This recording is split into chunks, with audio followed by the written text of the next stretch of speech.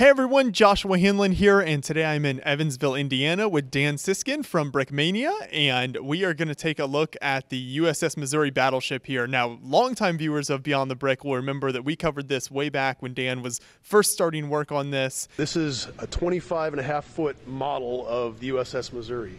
It's built in 1/35th scale, a common scale I build in. I do a lot of military modeling.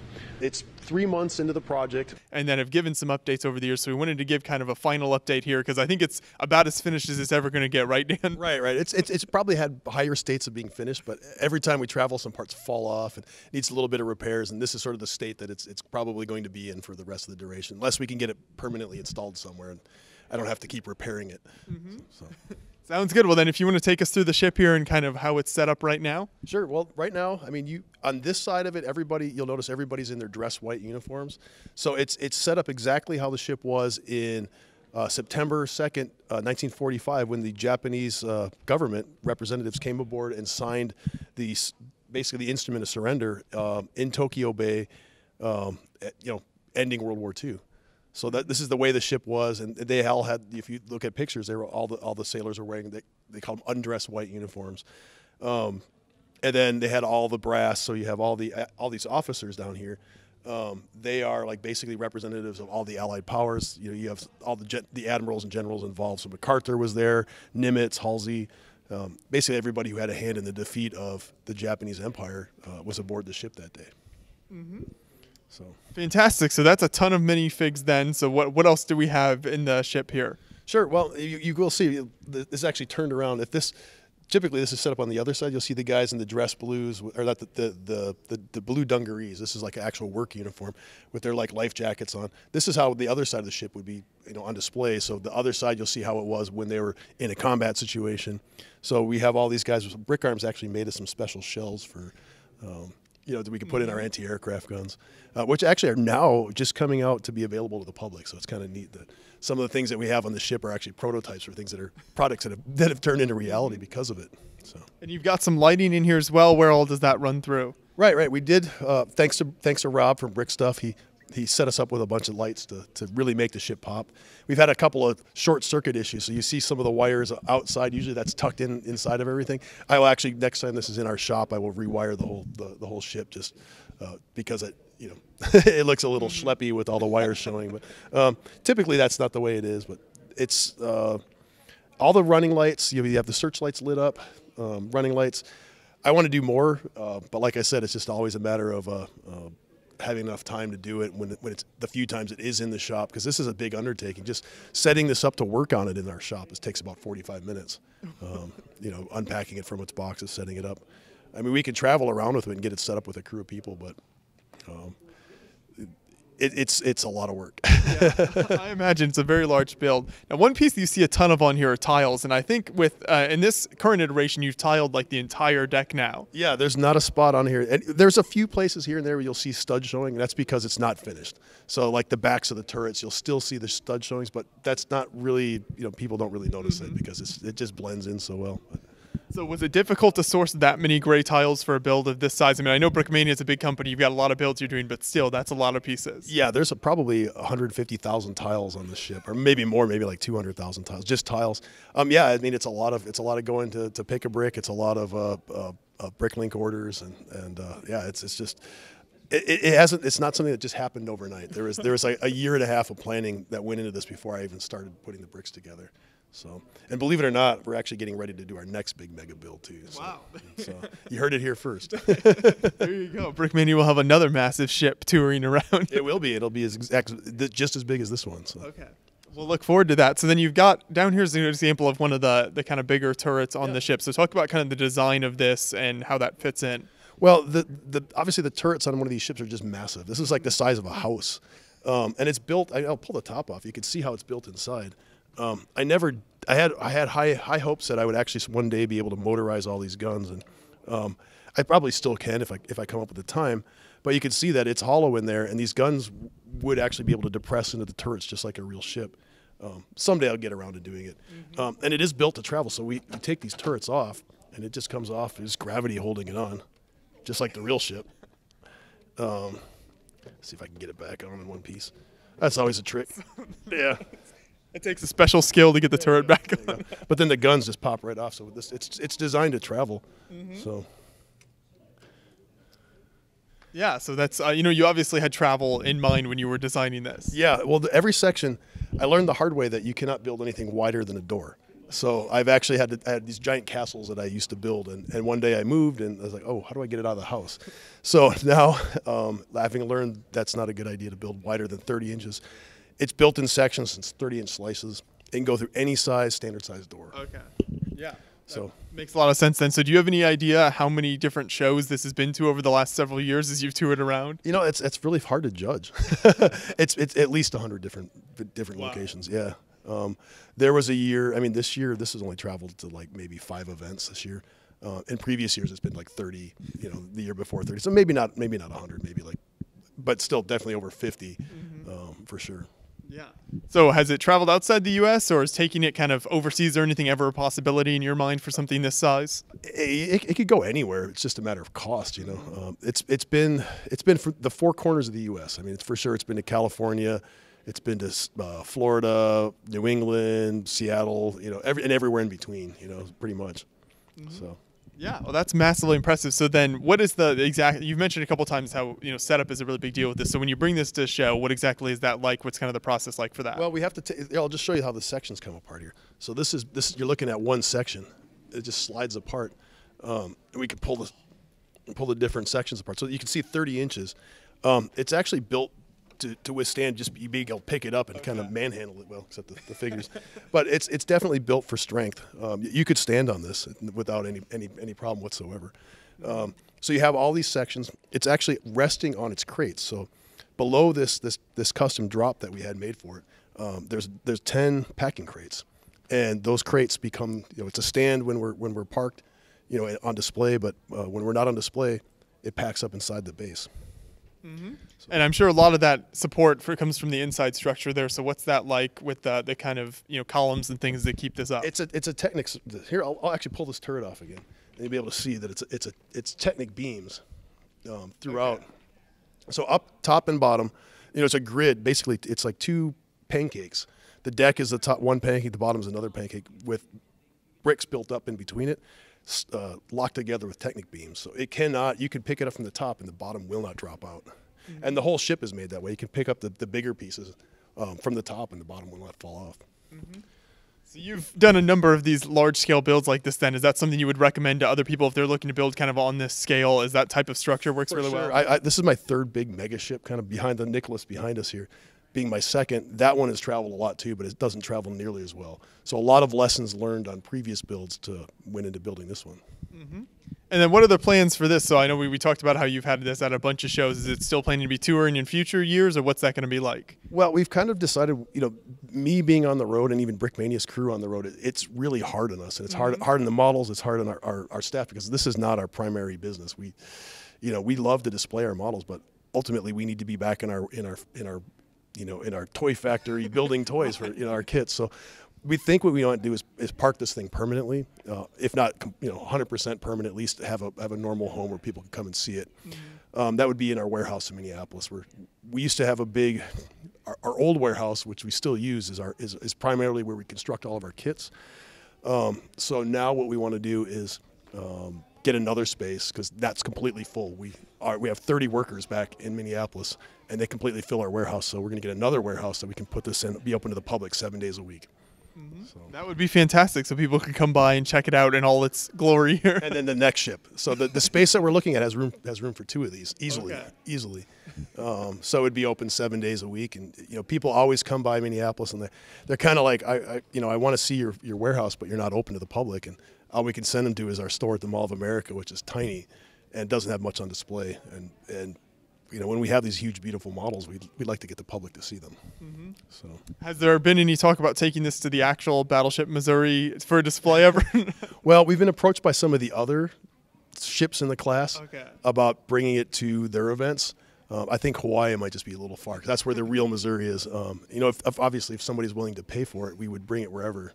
And we have brought it to different shows on request. We've done video game conventions, we've done things like that, but Typically speaking, most of those things are museums or nonprofits, and they don't have a whole lot of money to throw around for displays. Yeah. So, and it's me. We basically Brickmania is a small company. I don't have a lot of money to say, hey, I want to show up and put this on display. So. No, that makes sense. Well, I'm glad you were able to bring it out here with a bunch of your other builds. Very nice display area here, and it's nice to get it out in public at least once more before it kind of parks itself a bit in that warehouse. Yeah, well, and when I say warehouse, that's kind of a misnomer because it'll be more of a museum setting like this. That we really appreciate being invited into a museum that has lights and nice facilities. Whereas sometimes at Lego conventions, it's not necessarily in the best viewing location. Yes, exactly. Well, I'm glad you could bring it out. Thanks again for setting the whole thing up here and getting the lights on and everything and taking us through the ship. Appreciate it, Ian. Yeah, there you go. That's how you build. It's all Legos. Nothing but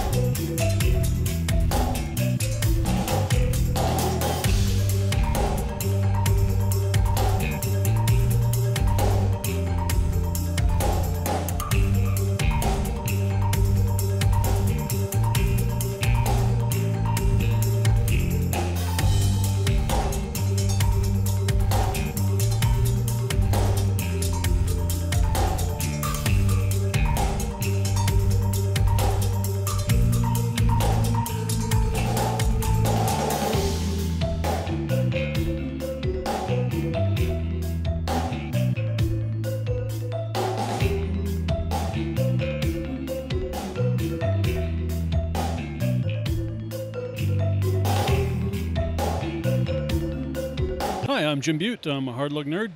This is my take on USS Wisconsin. It's an Iowa-class battleship.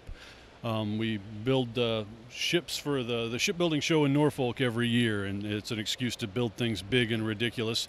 This is ours, and again, the show is at the museum where the USS Wisconsin is, and so we built it for that show. It's old school Wisconsin. It's the World War II version, so it's just covered in anti-aircraft gun mounts. They've modernized them over the 50 years they were in service, so there's missiles and helicopter launch pads and stuff like that on them now. So it's almost entirely snot built, built sideways, and that gives you kind of a satisfying look for the deck of it, where they've got that planked teak deck, so you can put the plates together and it looks good. And then the gray bulkheads next to it, you can use the interesting elements to make bulkheads, doors, and things like that. There's plenty of room under the hood there, so we motorize the turrets. All those little 5-inch mounts are on a central gear that oscillates back and forth, and that's interesting for the kids. They come up and they want to see things. The big guns will train and elevate just using regular power functions and IR stuff, and those are kind of interesting. Fun to build. It's neat to motorize things like this when you put a big ship together that has room for it.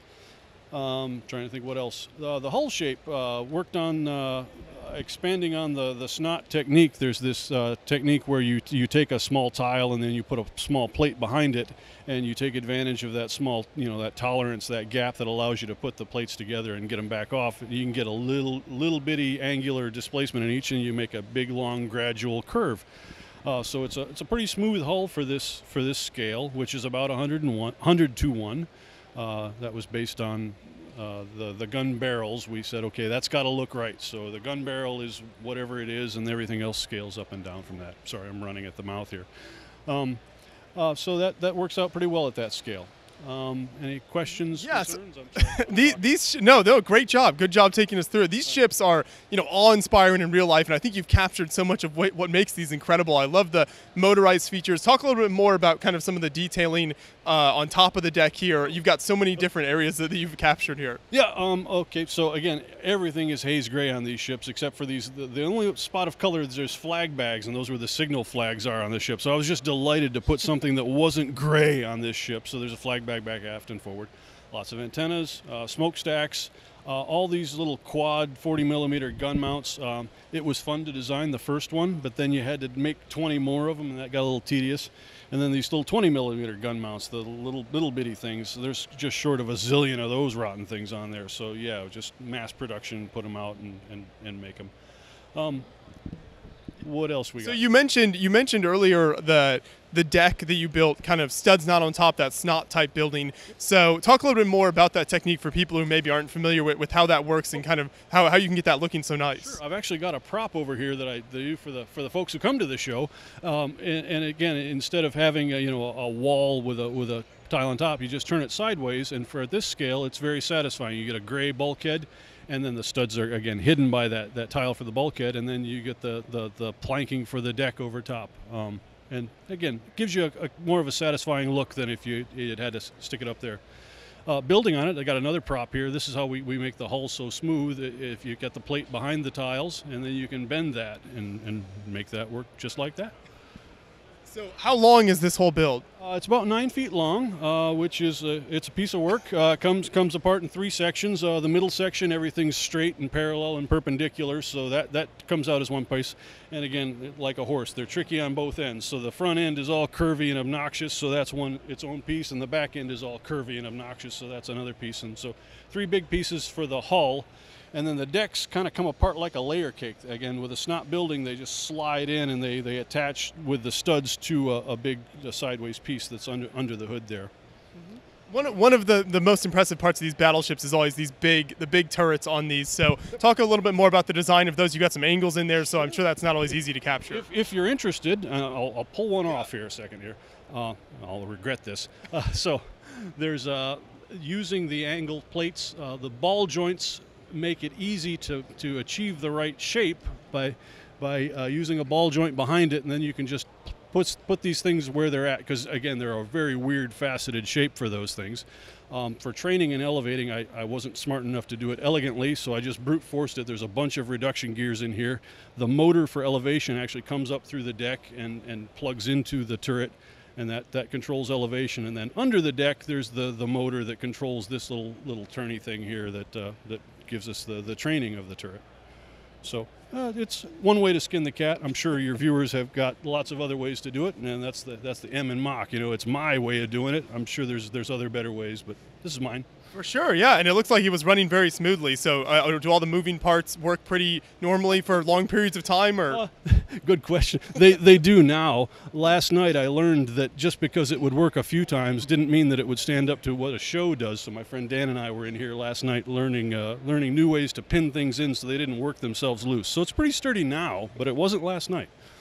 One thing that some people might be surprised to see is some airplanes here on this, because it's a battleship. It's not an aircraft carrier. So kind of what's the story behind those on a battleship? I guess, well, historically, the seaplanes, they can go up high, and they had a couple different kinds, but they would launch them off these catapults, and they're way up high, and they're the eyes of the fleet. You know, you can see miles and miles and miles out there. And they would land in the water, and then this big honking crane back here would help them get them back on the deck and things like that.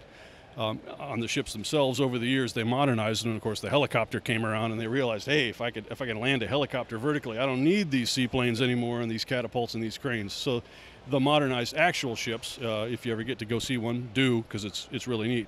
They've got a helicopter flight deck back there instead of those catapults for the old seaplanes. And so I think you mentioned this ship still exists today, right? Yep. This is Wisconsin. She's down in Norfolk. That's where we're at. So we get to go see it whenever we want.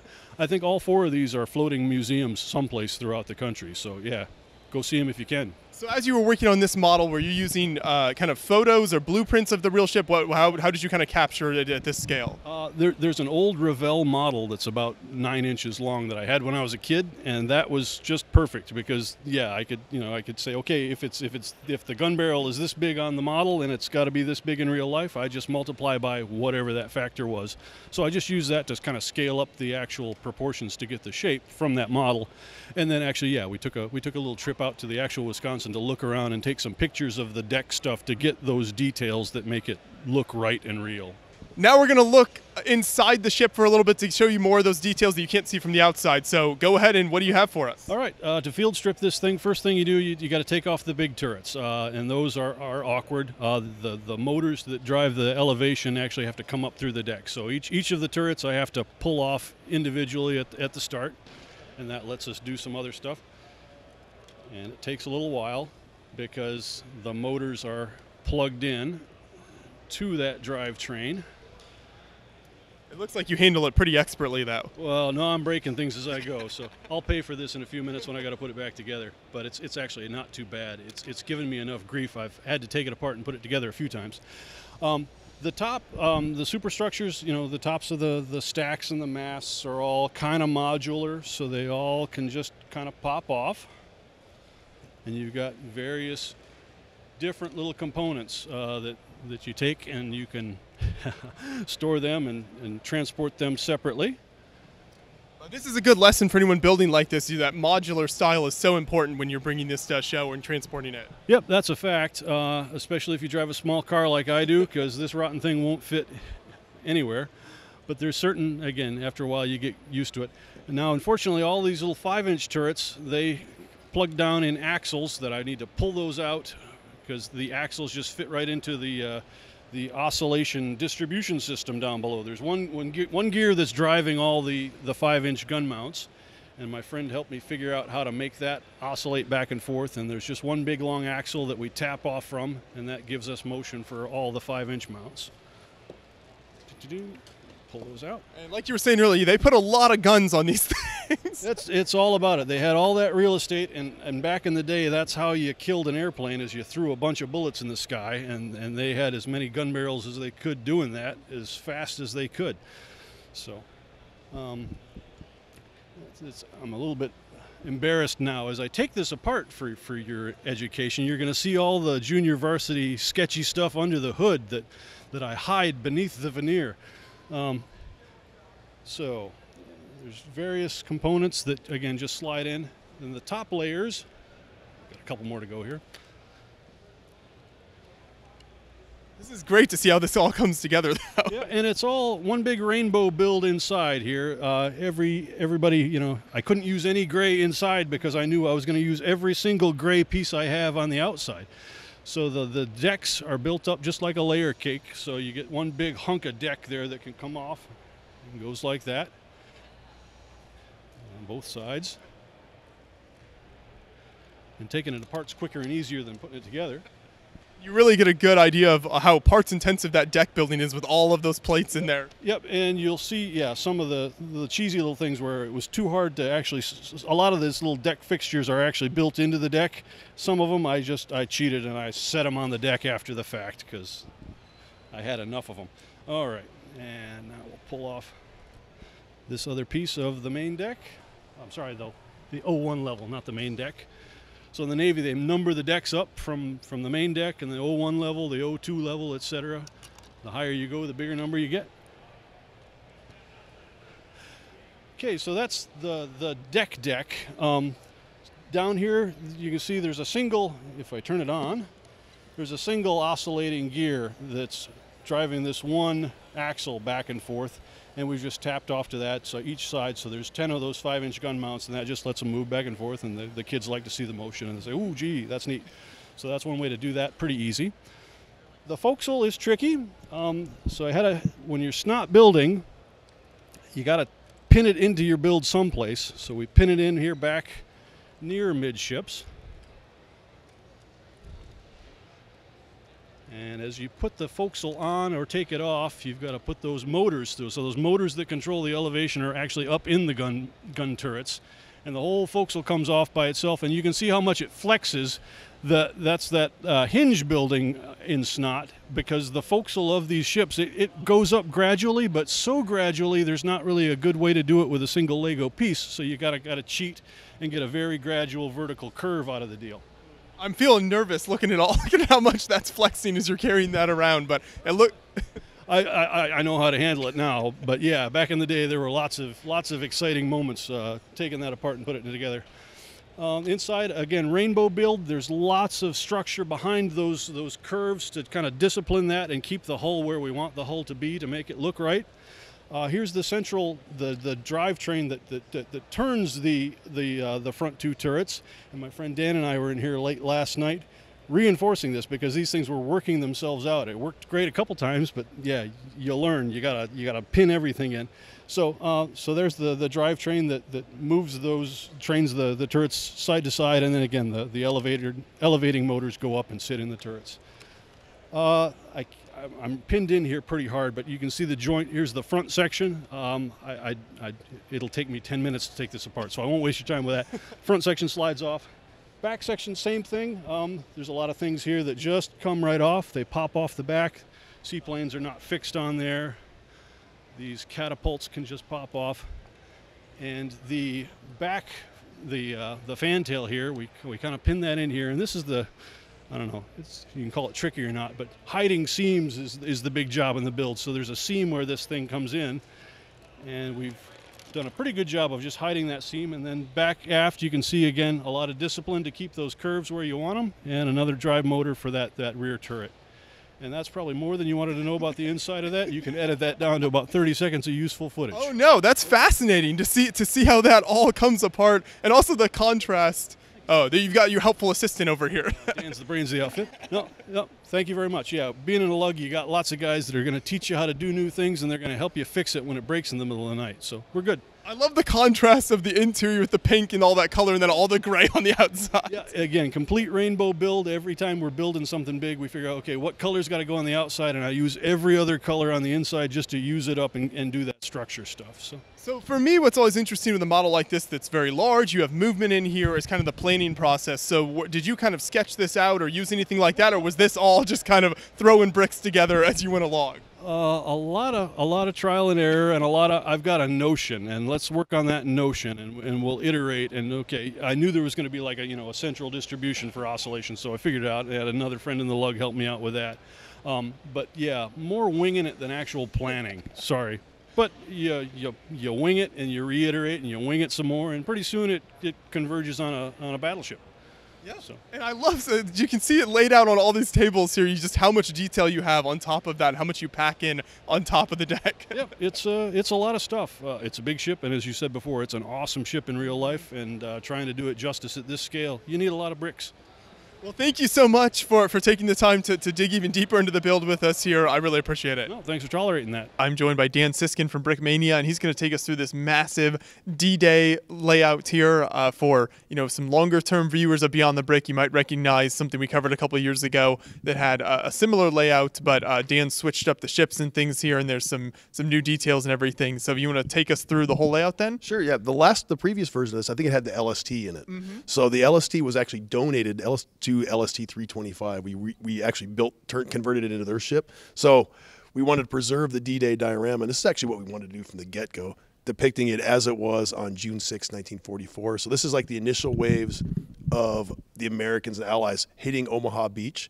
So we shortened the amount of water because we don't have that gigantic ship in the way anymore, and we extended the beach. The diorama is exactly the same size. There's just a lot more of it now. Okay. So a lot more land.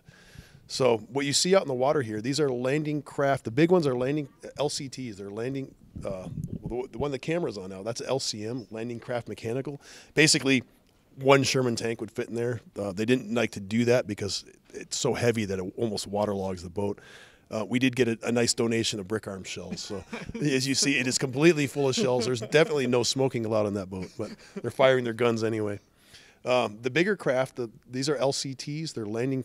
It's a landing craft that can hold up to 5 Sherman tanks. For the sake of this diorama, we only have 2 on each.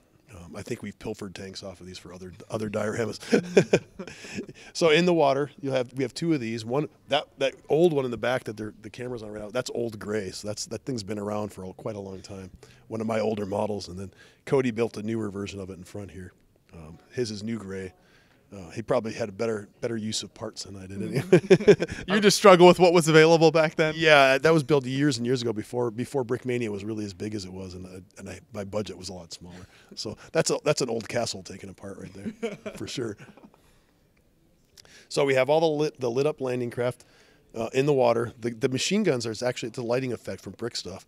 These are, I believe, older machine gun effects boards. They kind of flash an awful lot, so it looks like those machine guns would be overheating by now at this point. No, but it adds a great kind of popping effect. So is that kind of difficult to add into these, or talk about kind of logistics of adding lights in like that to so many of these kind of builds? The lights they're really not difficult. The Brick Stuff lights, the only drawback about them, it's actually kind of a blessing and a curse. The wires are very thin and they're very delicate, so you can easily break the wires. Oh, okay. On the other hand, they're really easy to conceal. So it's 2 sides of the same coin. We're traveling a lot. We tend to stuff gets banged around. If you're building at home, you're probably a little more intense with the models than most builders would be. Right, and a lot of hands, because when Brickmania sets up a huge display like this, it's not just me putting it together. If I was to set this up by myself, it would be like 2 8-hour days. So I think we figured out this particular diorama, 2 people takes 8 hours to set up. 4 people can do it in 4 hours, and it's just a hugely time-consuming process. And when you have that many hands in it, there's definitely different people are going to do stuff differently, and they may not know the whole system of how the lights work, how fragile things are. So we've learned by experience to bring extra spares of lights and stuff like that. But if you're doing it at home and you know exactly the whole system, the lights are easy. Everything's easy to work with. And that's why you do things like the parts dumping with the water, because obviously that saves time. If you go back and look at your old videos, I'm sure you can see that the water's blue, and we used to do a lot more with the wakes and like now it's like, oh, it's too much. We've given up. So we've spent many days, many hours sorting water back to its original base colors. So here we have one of the landing craft took a direct hit from the Germans, and there's an awful lot of blood in the water here, but that's kind of the way it was. And so we usually limit ourselves to sort of PG displays, but this time we were like, okay, well this is probably the last time this diorama, actually I can tell you right now, this is the last time this will be viewed by the public. So we are building an aircraft carrier, and this will all become part of the aircraft carrier. So everything that's gray you see here will be part of the aircraft carrier. Even the tan, even the beach will be inside somewhere. So. And then we've got this crazy box-looking thing going here. So talk about what that is for people who might not be familiar with that. Actually, to start with that, you can look at the one on the ground here. So it's the same thing. So this is a Sherman tank, and that dark tan thing, that ring around it, is what they call it's like a weighting. It's like basically a canvas boat that wraps around the tank. They drop the skirts down, raise up the sides, and then you end up with something that looks like this in the water. It's basically a flotation device for a Sherman tank. And just the air inside of that is enough buoyancy to keep that Sherman tank from sinking. And the guys were way down inside of it. They'd have to stand up on the roof, and you can see them bailing water out of it in there too. But they'd have to stand up on the roof of the tank and yell down orders like, go left, go right. So they swam these tanks ashore. It's a duplex drive. The one on the shore here, you can see the little propellers. Let me turn it. You'll be able to see the little propellers. Duplex drive, because there's two propellers sticking out of the back of the thing. It crawled through the water at like 3 miles an hour or something. So these were supposed to hit the beach first, the first wave of D-Day. And it took them so long to get to shore that the infantry actually beat them to shore. Okay. And some of them just sank outright. Like you can see those guys bailing water out of that one. It doesn't seem like a fun job there. Yeah, I think the Americans, because the Americans landed on Omaha Beach, on Omaha Beach, I think they lost about half of them to being swamped by the waves. The British were luckier. They landed on a more sheltered beach. They didn't have that problem. So then as we come ashore here, what do we have? You have the infantry. So the Americans landed during low tide. The Allies, not just the Americans, landed on low tide. As you can see, these obstacles. These are like basically like obstacles designed to destroy landing ships. So you have these wooden, they're gigantic sharp wooden objects sitting in the water covered with mines. So if a ship came and landed at high tide, it would basically hit these mines and blow up. And if you have a ship full of troops, that's not a good thing. So the Allies decided they would land at high tide or low tide, so the water's way out here. Unfortunately, it means that also there's this huge expanse of beach between the water and the waiting Germans on the other side. So this is just basically a killing zone. So all the Americans had to wade through the water all the way across the beach before they could even get to within range of possibility of even fighting the Germans, let alone getting up off the beach. So you have a lot of guys running through the open expanse. Engineers came through and blew up all these mines and stuff, but this is how it was before the beach was secured. Yeah, and you can just see, there would have been a lot of this open space and everything, like you said. There's not a lot to protect yourself. Right. Yeah, it took a lot of guts to run across, but if you stayed in one place, you're actually more likely to get shot by not moving because you just present yourself as a target. So this is a lot of minifigures on here, as you can see. These are all old Brickmania figures that we pilfered from our own stash to make this beach scene. So. And then what are some of the obstacles we have as you get closer up here? Yeah, so these are designed to destroy these out here. These are designed to destroy ships. As you get closer to shore, these black things are anti-tank obstacles. So they're called like tetrahedrons. Was one name. They're basically tank traps. So the infantry could get past them, obviously, but the tanks would get hung up on them. They wouldn't be able to get past them. So engineers had to either come and bulldoze them out of the way or blow them up. And as you get closer to the shore, the Germans had this whole, basically a sand berm, like a hill with barbed wire running across the top. If you wanted to get through it, the idea was that you'd have to run up to the barbed wire, try to climb over it, and then you're an easy target for the guys waiting up on the hill. So these guys are trying to blow a hole through the barbed wire so they could get through. I mean, this is what really happened on D-Day. So I don't know about the Captain America part. I heard he was there. It depends on which history book you're reading. Right. So these guys they're basically stuck at the sand berm. The next phase would be them. They actually had to get through the barbed wire, get up into the top of the hills here, and take out the Germans in any way they could. So at the point in this battle right now, the Americans haven't gotten through the front, but you have some guys up on top. You have some paratroopers up on top that did manage to make it up there. Again, I don't know about the Wonder Woman part, but I heard she was there. And then you even got kind of trenches built into the cliff. The cliff. This is Omaha Beach, and the cliffs above Omaha Beach were heavily fortified. So the Germans had built bunkers into the cliff face, gigantic naval guns. Some of the guns some of the lights aren't exactly working right now. And quite frankly, since we're tearing this apart next week, I'm like, okay, I won't. There's only so much you're putting into it. Right. So it's traveled around quite a bit. I'm looking for, I look at this and I'm like, oh, I want all these bricks because below the surface here is just 2x4 bricks. It's like builder's gold. That'll be the inside of whatever, next big ship you're doing. It'll be an aircraft carrier. I'll spill the beans right now. There you go.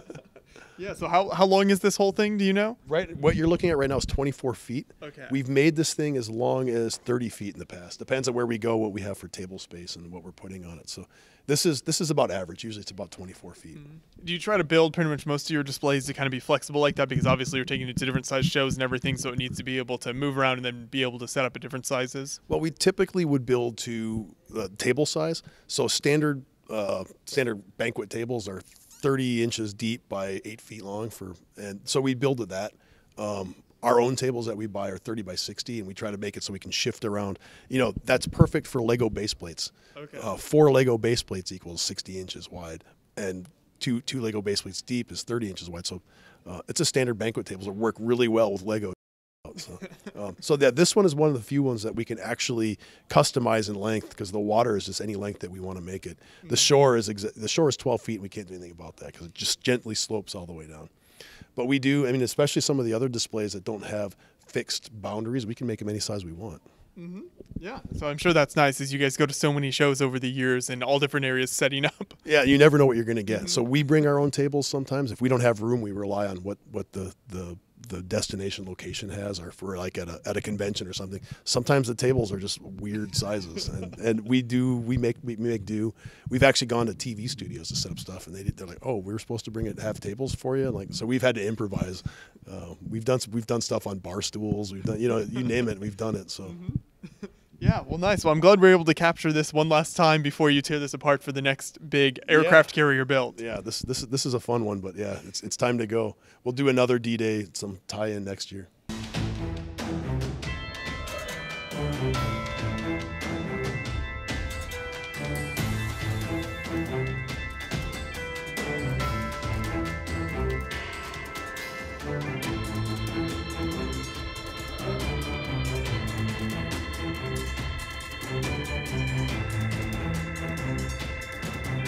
Hey everyone, Joshua Hanlon here, and today I'm at the Brickmania headquarters in Minneapolis, and I'm joined by Dan Siskind and his latest ship model here. So if you want to take us through what this build is. Sure, this is the USS O'Hare. This is a Gearing class destroyer built during World War II as part of the U.S. Navy's effort. Of course, these Gearing class destroyers were designed to take part in the Pacific campaign. They're actually bigger than the previous destroyers. They added an extra 16 feet of length, or 14 feet of length, just to put extra fuel oil in them, so they'd have more range for these big Pacific cruises. This is the USS O'Hare. The reason we chose the O'Hare is because of our store location. We wanted something that would have a connection to the Chicago area. And what's better than the USS O'Hare? Of course, there's O'Hare Airport. It's not named after the airport, it's named after the same guy. It's Edward Butch O'Hare. He was a Medal of Honor recipient in World War II, and was instrumental in creating the tactics, the air tactics, air to air. He was a military and Navy pilot, and he was instrumental, along with Thatch, another famous U.S. Navy pilot in World War II, for inventing the tactics that basically how to defeat the Japanese Zero using the U.S. Navy's Wildcats and Hellcat fighters. He was shot down during World War II, and of course they named the ship after him, as the Navy does. And here we have built it. So this is built basically as it was at the end of World War II. This ship actually served in the U.S. Navy through the early 1970s. Went through many configuration changes, as all these Gearing class destroyers were. They were very modern for their time, very large destroyers, and this model represents that in its kind of heyday when they first built it. So it had quite a long career then, even after the war. Oh yeah, like a 30-year career for sure. It participated in all sorts of Mediterranean cruises, several Cold War crises, participated in the Cuban Missile Crisis as part of the blockade of Cuba. So here, we have it basically configured as it was built. It wasn't painted this color. After the war ended, they painted all the U.S. Navy ships were painted a flat gray, nice uniform finish. They were probably built in different camouflage. I think this was a darker ship when it was first built. So great. So it's a fantastic history there, and then let's dive into the model itself and how this kind of came together for you. Right. This is not my first minifig scale destroyer. It's unique in some ways because as you mentioned, this is my creation at the beginning of the video. Actually, technically, it's not. This is the first big build like this that I haven't, kind of greedily held to myself. When I first started making these ships, Brickmania was much smaller, so it was just me building. And now we have multiple builders, lots of talented people here, and we use some of that talent to make a design that more people could come in and put their hands on and use their expertise to get started. So as you may notice, the ship itself, it's sitting on this gigantic vinyl thing that we printed here. You can come through. But we basically did this. We tried to figure out a way, like the biggest obstacle for building a ship and getting this hull curve just right is actually just that. I'd have to eyeball it, do it by hand. So the previous ships, that's how I've done it. On this one, we actually made a diagram. We took a 3D model of the ship, made a diagram of how we could, how was the ship made, how was it built, and used this diagram to basically, in a sense, mirror or like show the hull form. Let me grab one of the actual Get some of the source building material sheets for it. Yeah, should have had this ready. But this is an example of, these are hull sections. These hull sections actually correspond with the stripes. These rainbow colors are different layers of plates. So we were actually able to build the ship. Each builder got a section like this to build to make this hull pattern. And once that hull pattern was built, we built this internal frame to hold everything together. This ship, of course, is meant to move. It's not going to be on display in Minneapolis here. So it's built to move. These are heavy duty sections of the ship, but it's built in such a way that you can grab in here and without any fear of the ship coming apart. I mean, you can grab the top if you wanted. The bottom will not drop out. It's built to move. It's built into 4 evenly spaced sections. It's exactly how we moved the Nicholas, the USS Nicholas. In fact, we moved it recently to Chicago for an event in our Woodfield store, and we brought it in the USS Nicholas's crates. It's designed specifically that we can make one shipping system that would pretty much take any ship that we built, this being no exception. So you've definitely learned over the years and the models you've worked on kind of the best way to make it sort of structurally strong and be able to move it around easily. Yeah, I learned the hard way. So the first time Lando and I drove out to Brick Fair, Virginia with the USS Nicholas, it didn't survive the trip. We hit some traffic in Chicago and again in Ohio, and a couple of abrupt stops caused some major destruction of the ship. Of course, we did get it together on the other end in Virginia, put it together so it could be on display, but we figured we needed transportation system, we need a box, we need somehow way to get it there, and we just need to build stronger. So every ship that's been built since then has been built sturdier. This one I could stand on it without any hesitation. So, and that's kind of the test that we've been doing lately. The Missouri was the first ship that I was confident I could stand on top of it without it breaking. This one, without a doubt, this is even stronger than that one. So all these sections, I mean, hold it. It's sturdy. It's not going to come apart. Like you can move that around without any problem. Yeah. So, and that's what the aim is. This is actually going to be a permanent fixture of our new Schaumburg store, but until that time, it's got to get there, and it may end up going on the road at some point. Right. If the right event happens, we need to do a gathering of all the Brickmania ships. We'll go grab it and we'll bring it there. So. And I saw this image on the other side here. So how does this kind of play into the design process as you're looking at that? So we basically bought a 3D model of a Gearing class destroyer, a scale model, and this is sort of a diagram of this is actually kind of an artist's conception of a conceptualization of what a Gearing class destroyer is. A lot of it's correct, but a lot of it we've noticed is incorrect. So we had to actually at one point abandon the model that we bought. It was great for building the hull, but actually getting all the stuff on the deck. As you pan down, you can notice that there are significant differences what they show versus reality.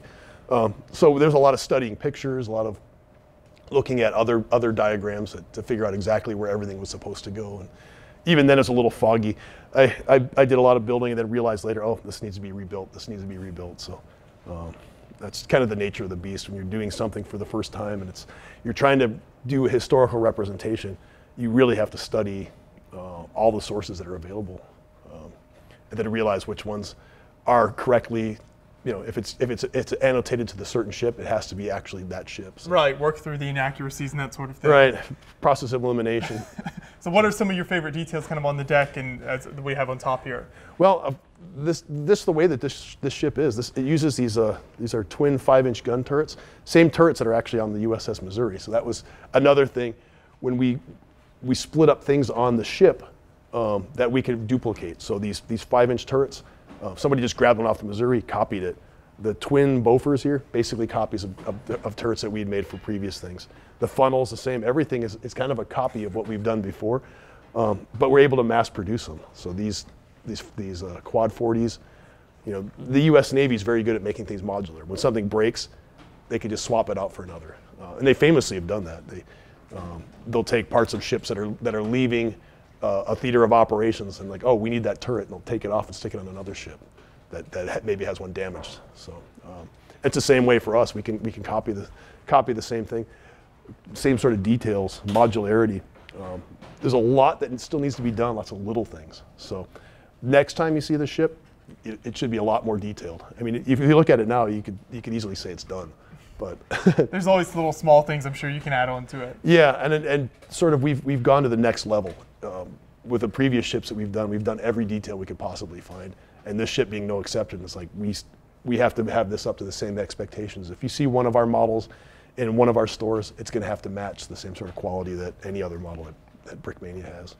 So you're looking at about 95% complete, and those like extra 5% of details, they matter. It all matters. Yeah. I don't want somebody to point out some inaccuracy because we forgot to do it or just didn't take the time. And I think it's those little details that really pull people in when they're looking at the model. Yeah, and of course we'll put some Easter eggs in here. we built some like I guess stages, some places that we can hide things, and they will be highlighted later. we don't want to give it away now. Sure. So you've gotten this shipbuilding and kind of design process down to such a science, and you seem to have really gotten it down well. So what's your plans for the future here? What's your next kind of big projects? Well, we have a bunch of things on deck. So there's stuff that this is for us. This is obviously going to be in one of our stores. We can bring it on display. The U.S. Navy is getting us to build a ship for them. So we're building a ship for the History and Heritage Command this summer. It'll be another destroyer. It won't be the same scale as this. So I'm kind of excited to get working on that. As soon as that's done, we're going to be working on an aircraft carrier for us. It's something that we've been talking about for quite a while. We want to do a modern attack carrier because we can have all the modern vehicles. Since most of what we do has been World War II up to this point, we want to do something a little bit different. So it'll be like a modern amphibious assault ship, basically. It'll have helicopters and Ospreys on the deck. It'll have the hovercraft, the LCACs coming out the back. That'll be neat, working elevators and stuff, about the size of the Missouri, much taller. So this ship's about 2 feet tall. That ship will be about twice as tall. Wow. 3 times as long, 3 times as wide. So this whole island that you're looking at where we're building this on will be one big aircraft carrier. And it'll be hard to walk around in here. That will be an impressive model, so we'll look forward to that. Yeah, that's hopefully we'll get started on the fall. So. Well, great work. Thank you so much for taking us through the ship here, Dan. Always love seeing your large models you guys build. Yeah, look forward in our new Schaumburg store. Whenever that's open, that's when this will be appearing in the public, or maybe at an event near you. You never know. Well, thank you. If there's submarines that need to be chased away, U-boats, whatever. It'll make an appearance. Yeah.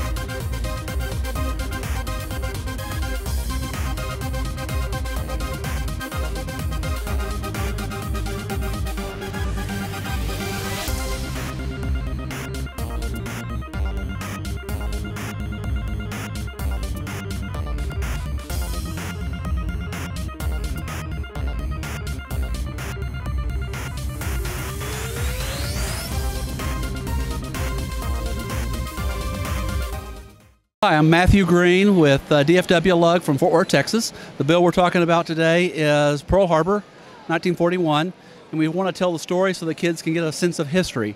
We start with the launch of the Japanese planes from the aircraft carrier strike force. They approach through the Kalahari Pass. They then attack Pearl Harbor and Ford Island. There's a defense mock showing the heroism of the sailors as they tried to defend the harbor. And then, of course, the memorial at the end to wrap up the sacrifice that they made.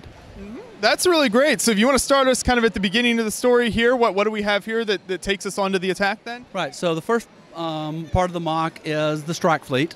It's 6 aircraft carriers, 2 battleships, 2 heavy cruisers. There were 10 fleet oilers and 10 destroyers, and most of them are depicted here. They snuck in on a rainstorm, behind a rainstorm, and launched their attack. Behind the strike fleet itself is one of the aircraft carriers, and could not build 6 of those to fit on the table, so I decided to go with the micro scale instead of just the macro scale. Right, there you go. And so you've got the more detailed one in the back here. You want to point out some of your favorite details there and kind of how that was designed? Yeah, the thing that fascinated me about this ship was it was a converted cruiser, heavy cruiser. If you'll notice the lines across the bow and how you can see the lines that they come across, that basically that is the line of the ship originally. Then they just dropped a box on top of it with a double hangar and a flight deck. It was obviously cheaper to build, but poorly designed. The anti-aircraft guns on one side couldn't support an attack on the other side, and the whole thing had a wood deck to it, so if a bomb punched through, it set ablaze all of the fuel aviation stores on the flight deck, on the storage decks. So no surprise that the ships went down at Midway when our dive bombers were able to catch them unaware. Right, exactly. So kind of a little bit of a design flaw there then. So what do you find is kind of the harder parts of building at this really tiny scale here versus maybe a little bit larger scale like most builds you see? Well, you have to find a design feature of the piece and build off of it, whether it's the color of the flight deck, whether it's the fueling of the fleet oilers, whatever you want to make be the important thing. With the heavy cruisers of the Japanese, they had all of their turreted guns on the front of the ship, the bow of the ship. So you'll notice on a cruiser, you've got a line of 4 turreted guns on the front. Well, for them to shoot directly behind them, they had to shoot through their castle. So trying to find some aspect of it that you can say, this is what's going to make this be this ship. Yeah, kind of the iconic part of whatever the ship is. Exactly. Okay. And then moving on around the corner here, so we've got kind of the next part of the story. What is this? This is the Kalahari Pass. This is where the Japanese fighters, or a group of the Japanese fighters, attacked Pearl Harbor, and iconically made famous by the movie Tora, Tora, Tora. This is where the Japanese pilot announced back to the fleet that they had achieved surprise. They made the statements, Tora, Tora, Tora, which meant we caught them by surprise. Yeah, and so you've got kind of the micro work here and then some cool landscaping work. I like the way you build up the rocks. Now, did you incorporate some of the bigger rock pieces from Lego in there? I did. There's burps and lurps in there. So, those do have uses if you just need like a large area, and don't want to go super piece heavy, then they are useful for that. As long as you hide them somewhat with additional pieces so that they're not totally uniform. Yes, yeah. Exactly. So then we move on down to what I think is the biggest section of the whole layout here. Yeah, this is Ford Island and the harbor itself. You've got Pearl City on the top left corner. You've got Ford Island, of course, with the landing field on it. You've got Hospital Point, which is where the Nevada ended up when he tried to make its run for the sea. You've got the naval base. There's a small housing subdivision that was between the naval base and the submarine base. Then you've got the submarine base and the storage oil tankers. Surprisingly enough, the sub base and the oil tankers were not even hit in the attack, which is a little surprising. If we knocked out the fuel, the ships couldn't go anywhere. So a little surprising. That's interesting, yeah. And then you've got kind of the whole, is this the big ship, kind of Battleship Row type of stuff there? Yeah, Battleship Row, and then you've got the other ships. And the ships are where they were on that morning, taken from photographs of that day. So the hospital ship is Mercy, it's where it was. The destroyers and destroyer escorts are where they were tied up at. everything is as realistic as I can make it based on research. Right. And when you're looking into this stuff, do you find that there's pretty good photos and things like that to base your builds off of? A lot of photos and also a lot of drawings. Yeah, there's a lot of sketches of where each ship was located at, and then there may have been photos from 2 days before or 3 days after that can help me with design. Very nice. And then moving on down here again, we've got kind of is this a section of one of the ships here? This would be a section of one of the ships, and it's not of a particular ship. They probably wouldn't put their anti-aircraft guns that close together. But the idea was just to show the heroism of the men trying to fight. The sea was actually on fire. You had sailors in the water with fire all around them, and at the same time, sailors on the ships were trying to shoot down the planes before they could strafe their buddies in the water. And was that from like oil in the water? Is that how? Okay. Yeah, it was from ruptured fuel tanks on the ships or ships that had capsized. Tennessee actually rolled over, or the Oklahoma. The Oklahoma actually rolled over, and when it rolled over, of course, oil that was in it leaked out, just like an oil tanker would. Exxon Valdez did. Okay, so yeah, that's kind of nice. You get the closer up view of the ship there then as well. And then finally, I think we have the memorial down here. Finally, we have the memorial, the Arizona Memorial.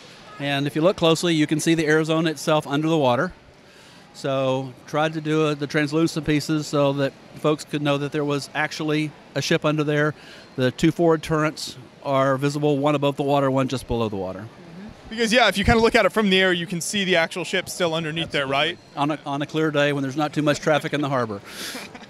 There you go. Well, this is a great series of builds. What do you find is the reaction when you do historical builds like this, particularly military-related builds? What is the general reaction from public and people who look at these when you display it?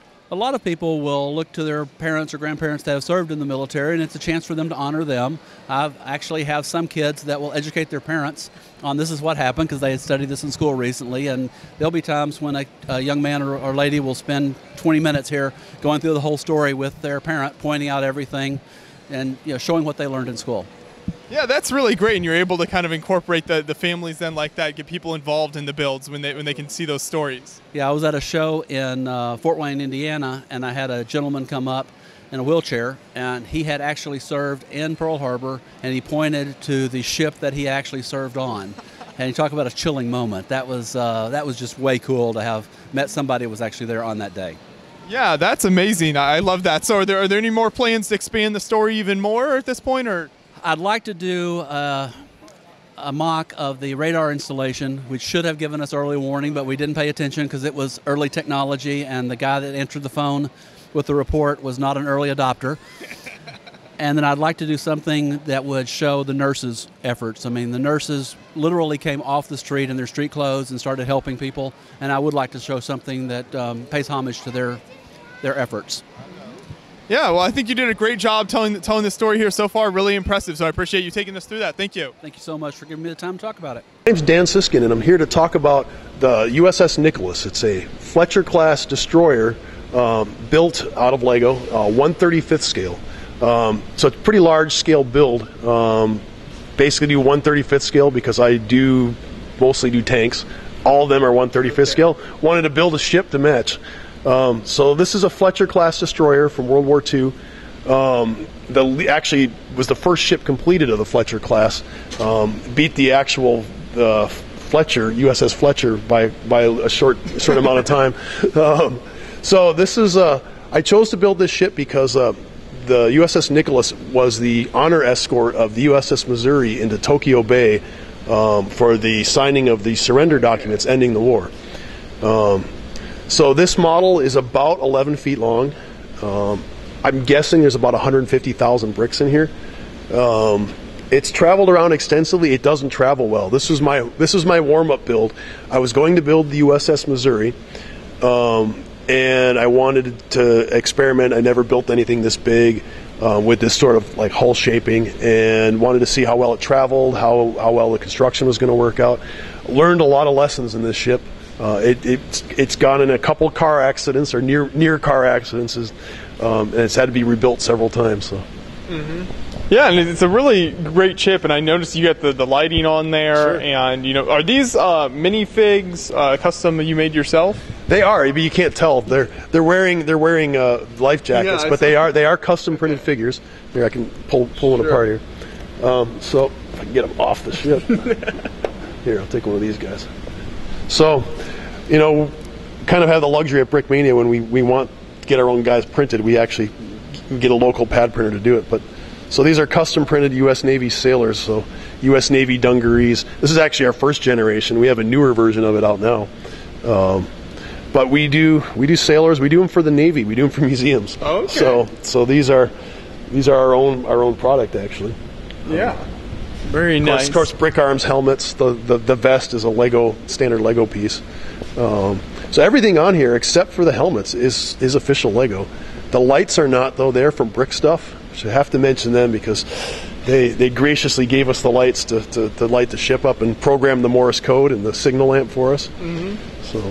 Yeah, and those lights make it, really just that much neater, when you see those. Sure. We have lights. We have a whole bunch more lights we're going to add to this. So all the other things that you see on here will all light up. There's eventually, there's always a back. I have more ambition to build than I have time. So one of these days I'll get this thing back into the workshop and re-rig it to put the rest of the lights on. Okay. And what's the inside of this like as far as kind of the upper areas? Is there a lot of just support pieces in there? You didn't build any of the actual rooms or anything like that? No, it's just kind of built on a frame. Okay. I learned my lesson, built this one. It's a Technic frame, basically the same way like a snake or something works. It has a central spine, central keel, and then ribs that come around. I learned the hard way that's not a good way. Maybe works in steel, but it doesn't work in Lego that well. So. Mm-hmm. Yeah, and it looks like there's what, about 4 or 5 sections this comes apart into? This is built in 4 sections. I've learned the hard way. You have to build to doors and vehicles. If you can't fit it through a door, probably shouldn't build it. Yeah. And if you can't fit it in a vehicle, you can't take it with you somewhere. So. Mm-hmm. Got to make sure you can take it around and display at shows and things. Yeah. So this one's, I think there's 4 sections of about 3 feet each. Okay. And what's the toughest part of putting together a ship like this for you? Is there, little details that you like to put on, or how's that work for you? Well, this one, the toughest part is to get that deck to slope. So you have bricks going in multiple directions. So the deck is sloping. It's, the hull is curved, and it's starting, just from traveling, it's separating. So making it structurally sound and keeping all the right shapes, that's the hardest part. Mm-hmm. The little details, they're the fun parts to me. Those are fun. They're easy, and I usually don't get to do that until after the main components are done. Yeah. Okay, well that's really neat. Thanks for taking us through that. Oh, you're welcome. I'm Jim Beute, Hard Luck Nerd. This is my take on the Fletcher class destroyer. So quick history, Fletcher was our latest and greatest destroyer when World War II came and found us. So it had all the most current weapons and sensors and other stuff on it. So it was pretty successful. She was a lot bigger than previous destroyers, so she was very successful that way too. She was survivable, and she had room to grow when they took it into the Pacific and they realized how tenacious the Japanese pilots were. They tripled the anti-aircraft stuff they put on them. So a good boat, lasted a long time. We made 175 of them. And they stuck around for a while because they had room to grow. So a lot of folks, I've had people come to the show, yeah, I was on a Fletcher in Vietnam, and they say, yeah, I slept there, but they took this off, they modernized it and all that. I guess give you a quick tour of the ship. He's going up from aft, back aft. There's a couple of 5-inch guns. They go back around. That's their main battery. Behind them are the depth charges, and between those guns, there's actually a ship maneuvering station where they could have a secondary bridge and drive the boat from there. Lots of anti-aircraft guns. Midships, there were torpedo launchers, so I've got them fired up, and there were quintuple launchers. I sacrificed accuracy. Oops, I'm having stage fright. I sacrificed accuracy for fun, and I actually made them firing launchers. So instead of 5 static ones, I have 2 firing. Hey guys, you want to catch a torpedo? Fire 1. Whoa. Fire 2. So I've got a pair of firing darts, and that's a crowd pleaser. The kids like that, and they'll come and play with that. That's fantastic. I love the playability there. Well, yeah, it can be a menace sometimes when you got a line of kids that want to come in. Okay, shoot me next. So I put some hand sanitizer out there. So, it was a typical ship with 2 engine rooms, so 2 smokestacks, and that was a handy spot. Those smokestacks each have 2 of these infrared controllers in them. or infrared receivers in them. So I got 4 channels of fun here. So I can just sit back here with this handset and so, okay, channel 1, channel 2, and drive the different guns. So, and again, up forward, above the bridge, there's the fire control director, and that's in this one linked up to those 2 guns. And that's a quick and dirty overview of a Fletcher-class destroyer. The build, if I may, it's snot built sideways, that technique we've talked about before where you use tiles down the sides to get that graceful curve. Most of the superstructure is snot built. Ship comes apart in 2 pieces. The front 2/3 of the ship is actually an inclined plane. It ramps up the whole way. So I've got a seam along the side here that hides that step function where the ship gets taller as it gets towards the front. The ship itself is in the water, and again, more people like the water than the boat here, it seems. The more thoughtful people come up and say, hey, your ship is rocking and rolling, and it's got a wake and all that. The ship is pretty rigid when I put it together, and it sits on a cradle of Technic beams, and I've positioned those so that it leans to the right. So she's rolling to the right, and she's pitching upward, and that makes it a little more fun to destroy her in her natural habitat. And then I kind of build the ocean around her. It's just a bunch of garbage rainbow brick underneath there, and then a thin layer of blue on top to give it a rolling ocean look. And then I end up with some unsightly seams where the blue water meets the boat, and I just kind of hide that with this white spray. And when kind-hearted people show up and they're not looking for gaps, they're looking for cool boats. They see the cool boat and they don't see my gaps. Anyways, that's me running at the mouth. Anything that you want to talk about above and beyond that? Yeah, this is fantastic. So I don't know if I've ever seen a ship displayed like this with the water kind of built into it like that, and then the ship kind of laying in the base. So what are some of the challenges of that? And kind of, I know you said you've got to hide the gaps, but ugly gaps. Besides that, are there any other challenges kind of incorporating that all together? Not really. What I found, again, I've got the big pieces of the water, and then alongside each, again, underneath my gap, there's a small piece that I know, okay, and I've labeled them, okay, that's, starboard number 4. That goes in there to make that big gap smaller, and that's small enough that I can hide it with just a strip of something sitting over top of it. Other than that, my waves aren't perfect. My wakes aren't perfect. I had a naval architect in here saying, they should really angle a little more. Okay, hey, but they're pretty and I like them. So that's the. There's always the critics coming through. That's the M in mock, buddy. But no. So it's not a hard technique to do. It just requires you to have a whole lot of blue on hand. So that's about it.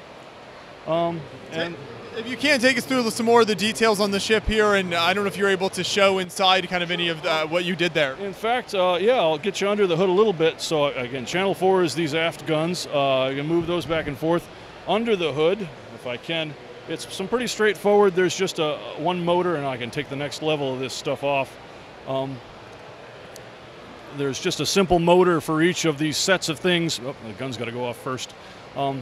But they're linked together, so one motor drives, and I've taken that one motor and it's driving a gun mount here, a gun mount back aft, and because the mount on the fantail is so down below the deck level, there's a vertical axle that goes to another gear train that goes to another gear train that comes up to the gun mount. So there's some shenanigans there to try to get 3 guns to work from one motor.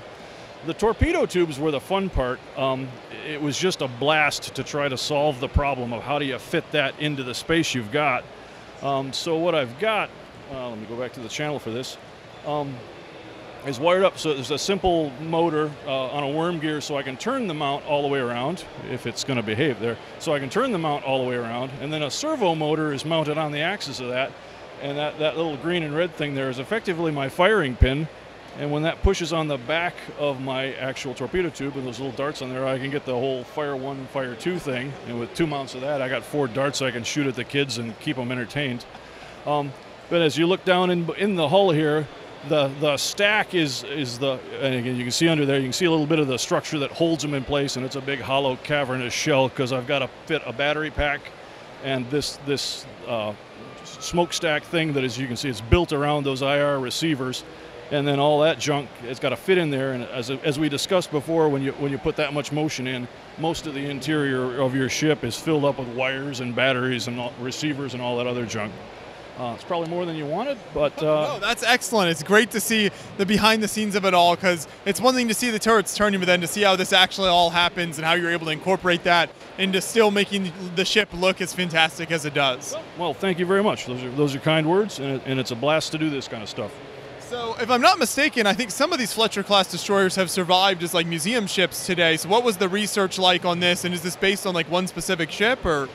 Well, we had 175 of them, so pick your ship, and that's what it is. This is the USS Smith, or what? No, yeah, we had a bunch of them. There's a handful that are still museum ships. There's like one up in Boston, Cassin Young, I think. The Kid is down in like Baton Rouge, and she still kind of looks like this. She's a 1940s vintage, museum ship, and it's glorious to have those around.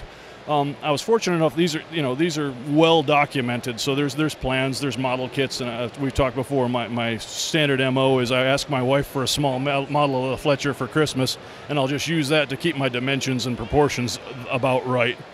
So not a real hard thing for actual researching it. There's plenty of sources out there. I'm trying a Civil War ironclad next time, and that one's proving to be very hard because there are no drawings for some of the stuff I'm looking to show. But anyways, so this one, piece of cake, is the short answer. There's lots of good stuff out there. And with all these moving parts inside, does that tend to stay running pretty well throughout a whole show, or are you kind of getting inside this thing sometimes to fix it? Or I learned from a few builds that didn't work. These guys work pretty good. I had to make some compromises with these torpedo tubes. They will shake loose after several hours, but yeah, it's like once a show I got to go in and I just got to pop a pin back in it and then they go. So they're not bad. The worst part are these life rails. They're a little bit fragile. I hate life rails. The ship doesn't look right without them, and there's not a good way to do them right. So you kind of do them as least wrong as you can and hope for the best and hope nobody notices. But no, the motors, they're working okay for me. And obviously, when you're building a ship like this based on a real life ship, especially in an area like Washington D.C. with a lot of like military presence, what have been some of the comments and some of the public reactions as this has been on display? Oh, the Navy guys love it. Again, when the old surface warfare guys come around, they can hear that. They look at the bow and they say, "Yeah, I know what that sounds like. I can hear it right now." They like it, and again, they stuck around long enough. There's actually, as I said, there's some guys that have served on these Fletchers and say, "Yeah, you nailed it. It looks great." And they wanted to talk to me about where their stateroom was and all this stuff. So they're generally like it, and pretty much any old Navy guy like myself, yeah, we love looking at ships, and let's talk about ships for a while. So it's a blast. It's a good conversation starter with the veterans that come around here and do that. Love it. When you're working on something like this, do you have any idea how many pieces are in this whole layout? Absolutely none. And that's the question people always ask you, of course. And you got to say, I don't know, several thousand. And if you're counting, you probably shouldn't be, All right, my name's Erik Larson. I built a Type 7C German U-boat. I copied the Bergen dry dock in Norway. So we made a historical build of it, included details. We put lights in there. We've got a welder working on his dive plane. Kind of to show why that they would be in a dry dock. We've included a couple Kriegsmarine, a couple military there. One of the hidden gems we have for people to find is in door number 2 there. We got Indiana Jones, kind of recreating the scene from the movie Raiders of the Lost Ark.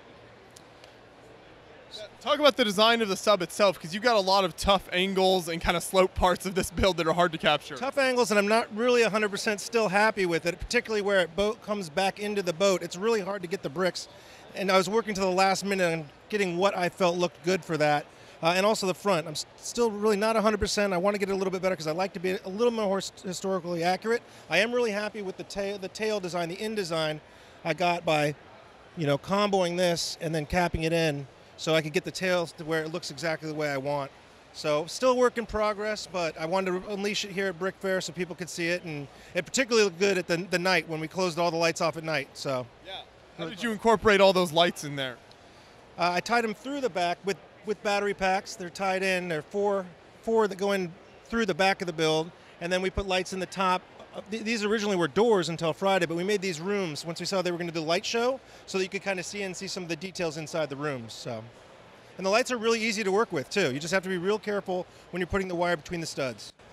Now, Did you find kind of blueprints or records of the historical building and scene that you were depicting here? I did, yeah, I did. I didn't want to do the submarine pins that were in France because I've seen a lot of people do those. So what people don't talk a lot about is the war in the Arctic Circle. So I wanted to do something that was one of the Norwegian pins, and I copied in the Bruno pin in Bergen, Norway. So it's a pretty good copy of that, the dry dock there. Yeah. And is there any kind of internal parts to the submarine, or is that just kind of structure to keep it all together? There are internals, but I can't. It's on the other side of the boat, unfortunately. But next year I'll turn it around so I can take the front off so I can show people. So there is an interior that'll be revealed next year. We'll probably add on to it and make a wet pin and a dry pin, so it's the width of the table for next year's Brick Fair. And then talk about some of the character designs you have in here, some of the minifigures. Where did you source those from? Minifigures are a lot of Brickmania. I do have brick fabric. There's a gentleman in Russia who makes the fabric figures that I use, but it's basically Brickmania, Minifig Co., and brick fabric I'm using a lot more of. Well, excellent build. And then I think these smaller vignettes in front of here is actually your son built these, right? Yes, my son and I work on Lego together as a hobby, and he has built all of these Jeeps on his own. And they depict different parts of the war. So go ahead and introduce yourself, and then you can take us through these. My name is Gunnar Larson, and pretty much it's just the timeline of the Willys Jeep. So first here we got it being built in the factory with the woman since all the men were at war, so just got them working on the Jeep on the conveyor belt. Then after that we got them in testing, so we kind of recreated a famous picture there of it in testing. And then we have it being used by the Desert Rats in their Jeep, so they're just kind of taking a break right now. A little tea break there. Yeah. And then we got it on D-Day, just a medical Jeep, some injured guys there. Yeah, it's all really there. Operation Market Garden with the SAS Jeep, and a German about to blow the bridge down there, actually. Some explosives down there, too. This actually has working lights, if I can turn those on right now. There we go. We just wired those up last night, so. That's great. You could fit lights in such a small vehicle. That's really cool. Yes, it was very frustrating. Then we got a military police Jeep in Bastogne here with some 101st Airborne guys walking next to it. And yeah, that's kind of all that one has. Patton in his command car. This is not actually a Willys Jeep, just a command car. Decided I'd put it in here anyways because made it last second. Then after that we got the amphibious Willys Jeep and Pacific against the Japanese with some Marines kind of around, and yeah, that is what I've done here. That's great, and I love these vignettes because it shows how versatile some of these vehicles during the Second World War were and how they sent them all over the world during the war. Yeah. This has been really popular. This has been really popular with people seeing the women on the home front. That's been the most photographed of all the Jeeps. So he just turned 10 for Brick Fair, so it was a good birthday present to come out and show all his Jeeps off. So it's been a lot of fun. Well, thank you guys. Keep up the great work together. Look forward to seeing more from both of you in the future. Thank you. Thank you. Hi, my name is Robert Scevers, and today I have for you the USS Juliet, a World War II inspired aircraft carrier that I was able to design myself, taking tidbits from the Nimitz and other different classes of aircraft carriers. On this ship right here, on this build, I have 31 smaller anti-aircraft vehicles and a few of dual-purpose 75mm cannons right here in the box. Right here, and I have about 19 ships and 19 planes that I have built on the ship. They're Corsairs, and I was going to do them in blue like they are in real life, but some of the parts didn't exist in the blue that was needed, so I looked it up, and they did come in gray with a white underbelly of this ship. So take us through the design process of the ship and where you started with this. Where I started was I always start from the front of the ship and kind of make that angle, and then I kind of like go out, and I kind of just stretch in. I have to make it modular just for transportation reasons. And I basically, it's kind of simple, but I kind of just stretch it out among the two parts. And then I continue working on the back, kind of coming into it a little bit. And then I just build up and out, I guess, and while adding like in 1x2 inverted slopes. And I just basically then I kind of structure it on the inside, kind of like a roof to a house where you have lines coming across and then you're coming along flat. So it's nice and structurally sound on this one. And for the kind of barrier railing pieces here, you've actually done some kind of studs out almost technique building. So how are those attached? I kind of do it like the, I got a lot of people frowning at me for this, but the legal building technique where you can put along here, you can put it on kind of halfway through here. You simply take it off right here and you kind of put it along the middle around here and you put it on. It's kind of a little tricky, but it stays on if you get it, and you can even put it on along an angle if you have like an angled piece. It's nice, even curve and stuff like that. And I have the same style coming around where you kind of don't know the name of the part, but you can kind of come along. You can put, with the angle, you come along and put like a little box on the sides. So you're just, using the studs to their full advantage. Yes, I kind of have to for this style. I was trying to, add something to it because, you can't just add guns. People are going to fall off the ship if it, lurches too much to one side. Yeah, and I don't have enough parts that completely flatten it, so I kind of do the, stud style about that. Would you like to tile the whole thing eventually? Yeah, I would, but I don't have the money required for that type of thing. It's really nice, but I always do this classic style. I get a lot of compliments saying, well, I see you use a lot of bricks and you use the studs. It's the classic style, especially the older fans seem to really enjoy it because, some people, love to thin it out, and I like to have it more bumpy and make it more like Lego-ish type of something. What do we have in the middle section here? It is the Citadel I have right here. It's basically the command and communications tower. I have some defenses right here. I have a kind of a sight box where they could, a targeting box where they could come and see, where they can aim the guns. I have some radar systems right here. Kind of have like this little, kind of like a point defense, not point defense, but kind of like I guess like a made-up plane detector type of thing. And have some more radar. I have some rigging up here. I've got my style of sloped smokehouses right here. I saw this online of the flag right here. I thought it was a really cool idea. I have some rigging. I have a few more anti-craft boxes along here, and yeah, some really cool stuff. All black radar, which is nice. I was able to get. And I found that little piece right there in black, that little T connector at the last minute in black, which is nice. I even have a somewhat working elevator right here where you can come along the sides and you can come on, kind of lower it a little bit. It was kind of a rush job on the top part. You come along here and kind of angle it up, kind of like a garage door almost type of thing. And I have it doesn't move at the moment, but I have something, I plan to move it in the future where it's kind of like an elevator. And that was kind of the style in the 30s that they would do. Well, they eventually, I think they got rid of it. It was like during like the Langley time when they first invented that. They just improved upon it. But like I said, this is my own design, taking inspiration from other ships. So it didn't exist. The USS Juliet did not exist, but World War II style and feel. I even have some larger guns right here. Some extra point defense. And the goal of it was to kind of have the armament of a small cruiser to kind of defend itself. Of course, an aircraft carrier wouldn't go by itself, but yeah, to have some point defense stuff. How long is the whole ship? To even it out, I'd say about 9 feet long. It probably weighs a good 150 pounds, probably 150 pounds probably. And I have about 7,000 pieces of which about 3,000 were light bluish gray 2x4s. Mostly it goes in the middle though, so it's structurally really, really sound. It's just, heavy. And is it kind of modular when you set this up at a show?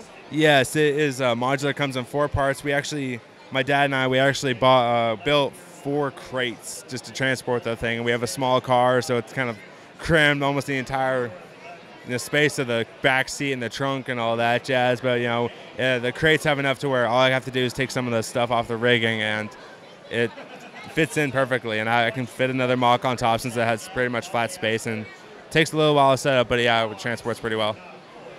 Great. Well, it's a great looking build and a very impressive size. I love that you're able to continue to expand on your ships. I know we've covered some in past years, and it's always great to see what you bring here, so thank you. Yeah, this is the 3rd year I've brought ships, and I plan on continuing bringing more. I'm known as the ship guy or the gray guy at my lug group. So yeah, you're bringing another ship this year, huh? Or another tank or whatever, yeah.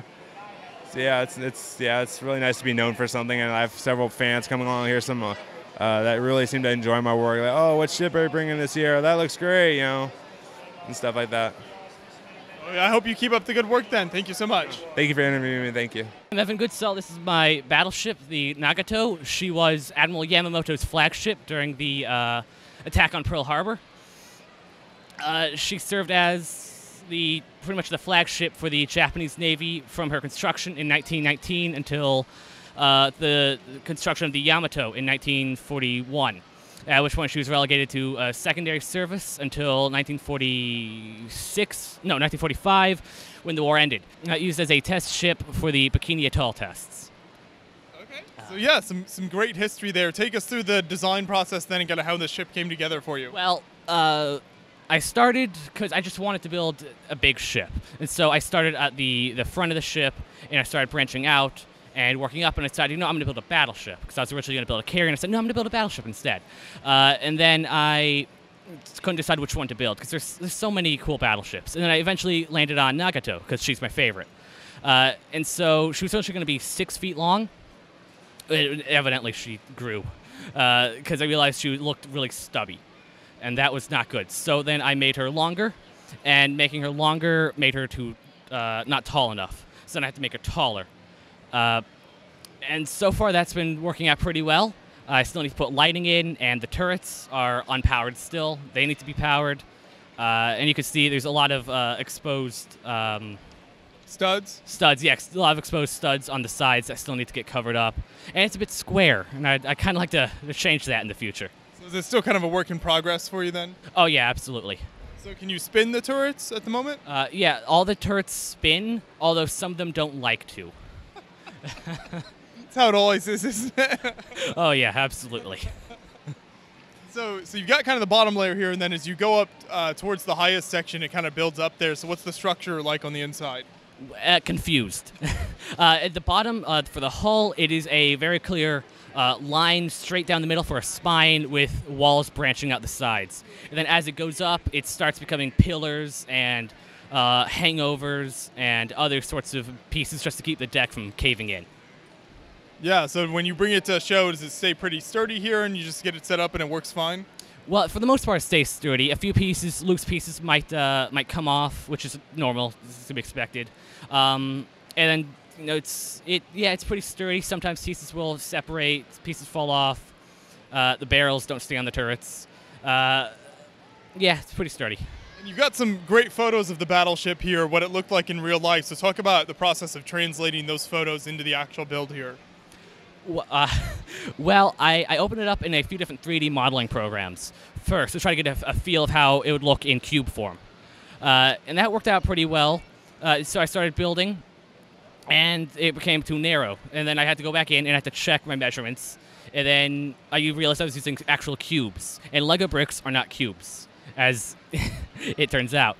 So then I had to say, okay, I need to add every 3 blocks, I need to add another one, because they're not quite cubes. So then that actually worked out really well. And so then I go in my programs and I build a little bit more, and then I come here and I build a little bit more. And then I did that for the entirety of the hull and the smokestack. And then the rest of it I just built by hand, just free built. Yeah, and just kind of comes together naturally after that. Oh yeah, absolutely. Well, thank you so much for taking us through the build here. It's very, very impressive looking here, taking up like this whole end of the table. So I look forward to seeing more updates from you in the future. Thank you. Absolutely. I can't wait to see you in the future as well. I'm Cody O'Sell. I work for Brickmania, and I'm going to talk about this Omaha beach display, one of the beachheads of Normandy Beach in France. This is a display that took about a month to build, just the beach portion of it. The LST is a landing craft. So this would be D-Day +1, because the LST would not be this close to shore on D-Day itself, because there's a risk of the ship getting destroyed. Yes. From the naval guns. Yes. So this is just a scene of all the vehicles being unloaded from the LST and from smaller ships, delivering tanks, ammunition, personnel, jeeps, trucks, cannons, all the fun stuff that you need to win a war. Our water is just pieces of Lego. It's just 1x1 round plates, blue, light blue, clear. And where does one source this quantity of 1x1 trans-clear parts? That I'm sure we bought. I wasn't in the process I wasn't involved in the process. So this is the beauty of working for Brickmania, is that you just happen to have the enormous quantity of elements suitable for use as water. We do. We also get a lot of donations, and a lot of these ships and vehicles. I know the beach for sure, that was built with just a lot of donation Lego. People donate to us. That's awesome. You know, it's going to a good cause. Awesome things will be built. Yeah, so we're thankful that people donate, so we don't have to spend as much money building mocks like this. Definitely. And run us through some of the vehicles we're looking at on the top of the little ship here. Not so little ship here. Okay. Well, we have some Jeeps, and we have Jeeps with canopies, and we have custom canopies. Yes, custom canopies. I think it was a guy in Australia, I've been told, made those canopies, and is no longer making them. So we can't sell the canopies anymore. And then we have deuce and a half trucks, towing anti-aircraft guns, some howitzer cannons, anti-tank cannons. That's just what's on the ship itself right now. We have some M4 Shermans on this landing craft, and they have these swamp like snorkels, so they drive through swamps, and the engines can still breathe. So like this makes that's a little less sad. Like that's fine. It's not gonna like ruin the. No, it won't ruin the engine in the Sherman is in the back. Very good, very good. And what kind of reference materials do you guys look at? What's like your single greatest source? Is there like a particular archive site that you guys find to be very, very good, or some sort of press photos? Dan Siskin has a very large library of military vehicles and schematics, and he actually has some blueprints that he designs his vehicles from. Well, how about that? That's pretty cool. And what are we looking at here, the beach scene? Well, this would be at low tide. Okay. And you can see there are some beach obstacles that the Germans would put in place. Basically, what you're seeing here is just logs with mines on the ends of them. So at high tide, when they were hoping that we would land, the ships and things would hit these and explode and not be able to land on the beach. Sneaky, sneaky. Yeah, and they also put logs going this way, and they would have mines laying on top of the logs. But we figured it would be best to disassemble them for D-Day +1. We have bulldozers pushing the obstacles into some craters that were made from naval guns, just kind of cleaning up the beach, getting room for the vehicles. We kind of have a POW camp set up. Okay, that's what I was thinking. Okay. Because we had a lot of Germans and we didn't know what to do with them all, so we just figured we would put them in a line, surrendering. Is this like a realistic occurrence? Yes. So that is amazing to kind of just to look at that, to think about what that means and what that signifies. Very, very interesting. Yeah, there probably wouldn't have been this many Germans. They probably would have been fleeing back farther into France. Yeah. But hey, this is a pretty cool outcome, I guess. We're speaking from like an American perspective at this time, so yeah. Yeah, exactly. Very cool, very cool. And then moving on down here, what are we looking at towards this direction? Is that like a medic unit? Yes. Well, if you notice, these are very iconic. These obstacles here, I don't know if you have seen Saving Private Ryan. That's like a total thing. I think I'm not really even too much of a military builder myself, but I myself have built like 6 or 7 of these for like a weird scene that I did. And your technique for building them is also unique. You're not using just like a Travis brick with a bunch of bricks sticking out on the ends. You have some nice tiles. Right. Well, I can't claim all of this stuff. Yitzi Kasowitz is also the builder. He's been at Brickmania longer than I have, and he came up with the design for these hedgehogs and a lot of the beach obstacles. So shouts out to him. Very nice, very nice. How many people would you say are like responsible for all of the builds on this tape? And maybe there's too many to name because we're taking into account vehicles and stuff, but like this build, how many people like directly involved would you say? I would say 3. Okay. Most directly involved. So yourself? Myself, I built most of the cliffs, and I built the bunkers. The German bunkers, the gun emplacement, and a majority of the beach itself. Some of it was repurposed. The LST was part of an older display in the Battle of Peleliu in the Pacific, and we just kind of modified it and made it Normandy Beach. Sand is sand? France. Yeah, sand is sand. And if you notice, I don't know if you can tell with your camera, but the beach is sloping down gradually. What does the understructure look like? Well, the understructure is mostly hollow. Okay. Dan Siskin developed a technique. These are all built on 48 by 48 stud base plates, and then we put them together with Technic axles. Awesome. So we can transport it. We can put it in boxes, and it's strong. He built kind of a internal structure is a honeycomb pattern. So we call it, with 2x4 bricks and 2x2 bricks kind of stacked on each other. So That's super cool. In all the sides, and it's very strong. You can stand on these and it won't break. Really? That is impressive. And you can also like toss them into a van and drive halfway across the country and put it on display somewhere. Yep. Yeah, it hasn't broken yet. So That's awesome. That's awesome. And then I guess to kind of round us out here, let's take a look at these fortifications. What are we looking at here? Well, these are. I basically based this one off of, it is historically accurate, but I based it off of the movie Saving Private Ryan, because everyone knows this one. If you've seen the movie, they attack it and then they come up through the trenches, and a guy takes a flamethrower and burns everybody inside of it. Well, how about that? So I made this so if we ever do a D-Day, we can put machine gunners in here. That's and it'll just like snap. That is super slick. That it just kind of pops off like that. Yeah, I want to make it strong and simple enough so whoever sets this up, because I'm not going to travel every time with this. Definitely. So that someone else can kind of easily put this together relatively easily, and it even comes out like that. Wow. And there's kind of a view of the honeycomb pattern I was talking about. Oh, I see. And we just use whatever color bricks we can because it's on the inside. Yeah, whatever's available. Very cool. And I think there are some pretty neat details on the backside of said hill or incline. What do we have on the back here? Well, on the back here, kind of more of a last-minute decision. A last-minute decision was to put some caves on the backside, some tunnels, concrete tunnels. We have a map room there, kind of depicting like how the Germans would plan out how to defend. Beat those pesky Americans. Yeah, those pesky Americans. Pesky English, pesky French. Ugh. Yeah. Didn't work out, unfortunately, but I love that. It's very meta. Very meta. That's what I thought. Yeah, it definitely is, and it's kind of. I put a wine cellar in the base. Maybe you can see it from that side. We kind of like to add humor. I doubt there would be any wine cellars on Normandy. One can hope. Yeah, maybe a general or a major wanted a wine cellar. That's awesome. But kind of a map room in there also, underneath that gun emplacement. Very cool, very cool.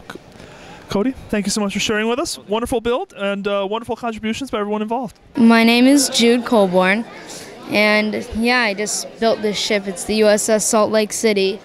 So I started out like about a year ago. I built it. It took me about a week. And then I upgraded it right before World War Brick, which took me about a couple days. And then the Basilosaurus, which is a type of prehistoric whale, I did that about a year ago. And then it got broken apart, so I built a smaller version that's more to scale with the ship. And yeah, that's just Poseidon. I wanted to put Poseidon on there. There you go. Very neat. So if you can take us through some of the details on the ship and kind of how you worked on it and what all the different parts of the ship are there? Yeah. Well, these are there's like the front, which the hull, I basically took I made like a frame of like a 1 brick wide frame, and then I built like out from that, like with snot technique, and then I took with the turrets. They used to be smaller and used like the clips with the holes in the middle. Yeah. They used those for the barrels, but when we were ordering pieces, they didn't have any of those. So I had to make the turrets a little bigger, which is actually good because it's more to scale. And then with the superstructure, originally it was like, it didn't have this in the middle here, and it didn't have these anti-aircraft guns. But I changed it up because it was just more realistic like that. And then the float planes, or the float plane, this also used to be different. This was white with a yellow tail, and it wasn't a biplane. And then I changed that so that it was a blue biplane. And then the crane, this is just my basic design for a crane. Didn't really, it wasn't very hard for me. And then these anti-aircraft guns, they were actually pretty hard to, it took a lot of brain racking to come up with a good way to use the anti-aircraft guns. I like how you did that, though, at that really tiny scale, using the 1x1 tile there as kind of the protective plates. Yeah, definitely. It was kind of fun. It was fun to come up with, yeah.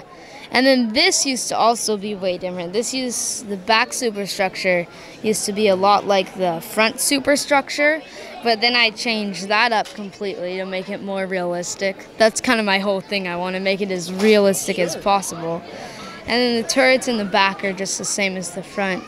The whole reason I built it was because my mom, she figured out which ship my great-grandpa was on, and then decided, so I looked it up and looked at a picture of it, and I was like, all right, this is really cool, so I'm gonna build it.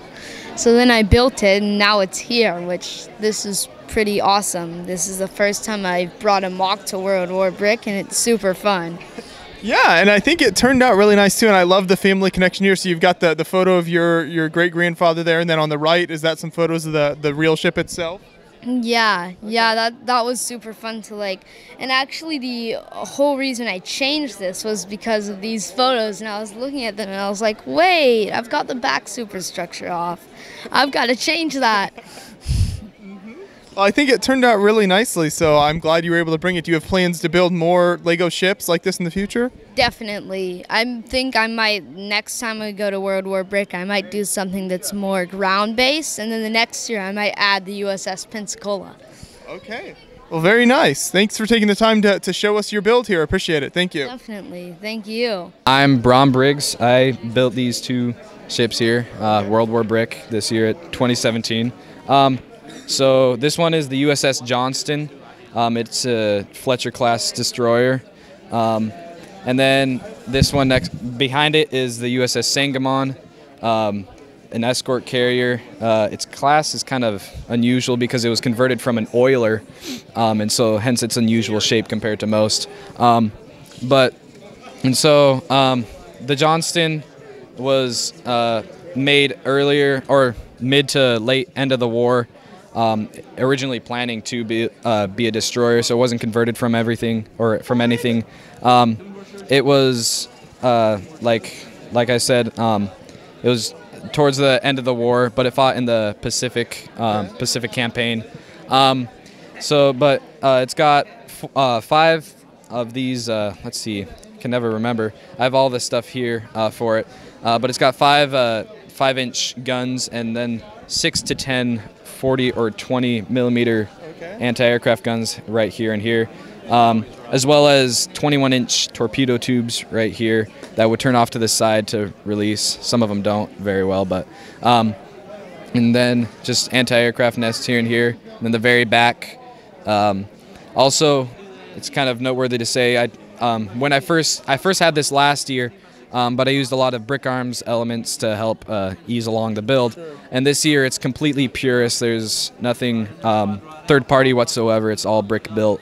So it's in actuality, like its real dimensions, it's like 375 feet, just about, a little more than that, and then about 40 feet across, and carried about 300 men in it. But in World War II, it was hit and sunk, but the crew had enough time to exit the ship, so most of them made it out alive. Okay. I like how smooth both the ships you have here, and I know we'll talk about the other one in a second, but both of them look really smooth, and I really like that. It doesn't have that. Sometimes the build does look good with like a lot of exposed studs or something, but I like how you've made everything look very smooth and sleek, kind of looking like that. Yeah. So in the front deck, actually, the front deck was really difficult here. I'll remove this here for a second, because it went from 6 studs down to 5, and then down to 5.5, a little bit more than a half, 5 and 2 tiles, or 4 and 2 tiles to 4, to 3 and 2 tiles, to 3, to 2 and 2 tiles, to 2, and then to 1 and 2 tiles, and then finally to 1 before it tapered off and I couldn't put anything there. And so it uses a lot of jumpers underneath it, a lot of jumper plates and different types of connections. It's a whole mess underneath, as well as being sloped up smoothly. So it starts off here with being 2 plates and 2 bricks high, plus tile, to right here in the front being about 4 bricks high. And so, but the whole deck is because there was enough space, I managed to just put a few more studs underneath it and give it the nice sloped look you can see here without ruining it with like lots of steps. And so that was another modification I made from last year, so it's a lot smoother now. I kind of did that in the back as well. It's a little bit more difficult, especially with the anti-aircraft nest, because it's a weird kind of hexagon shape in like reality, even though it looks like a triangle. So we had to capture that look. I actually had Brick Arms U-clips holding it together, and then Andrew Summers came over and helped me create it to a purist look. And so there's a few pieces in there that are kind of mismatched, discolored, but that's because it was all impromptu, made here. Yeah, always making it better. Yeah, that's exactly what I tried to do. And then also when I came home after World War Brick last year, I was looking at my book, and then I realized if I push the page like that, there's a whole other turret that would have been right here that I completely missed. And so I had to chop the section right around here and add about 5 more bricks in order to fit this, and then make it a little longer there. And so that was kind of a pain, but I wanted to be meticulous in making it realistic and to scale as well. And so that was after World War Brick last year. And then I also got rid of some Brick Arms elements on the turrets, made them a little shorter. They're about the size of a 2x3 plate, and then I got them down to a little less than that. And then also here, it's kind of, I think it would be fun to show, but, oh, this one's a bad example, sorry. But here, so I had actually very few 1x1 clips, but the ones that I did have were broken, and that's the ones that you can see I used here for the turret. So I didn't break them on purpose, but can blame Lego for that, thanks to their newer ones. Use every piece you've got there, though. Yeah, and so that was something. And then also on the antenna, I guess it's kind of noteworthy to say if I can get it out of here.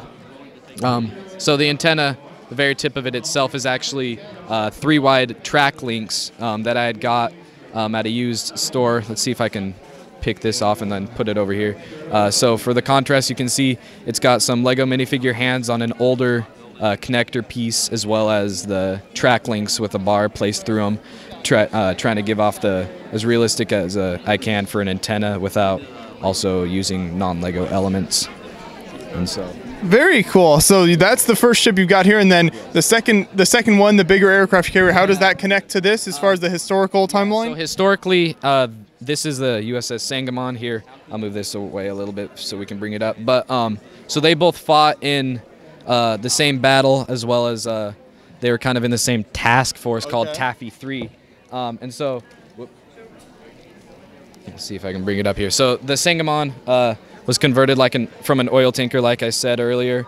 So it's got a weird, kind of unusual shape for an escort carrier. It's a little bit smaller than an actual aircraft carrier, and so it was used to mainly transport the planes rather than land them and fly them off. But it transported Hellcats and Corsairs mainly, and that's what you can see here for the miniature planes is probably Corsairs. I kind of put them together hoping they would be one of the two.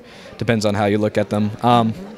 But so the Sangamon, when I was doing research, actually, it was really ironic, but it was built in 1939, and then to the war effort, within 9 months they had converted it into an escort carrier, and it survived all of World War II, only to meet its doom in Osaka, Japan, where it was scuttled and used for scrap parts. And so ultimately the Japanese, I guess you could say, did defeat it, which is rather sad. And so it's got a working elevator here. I used to have a gear on the side that I could twist that would bring it up and down, but that broke after transportation last year.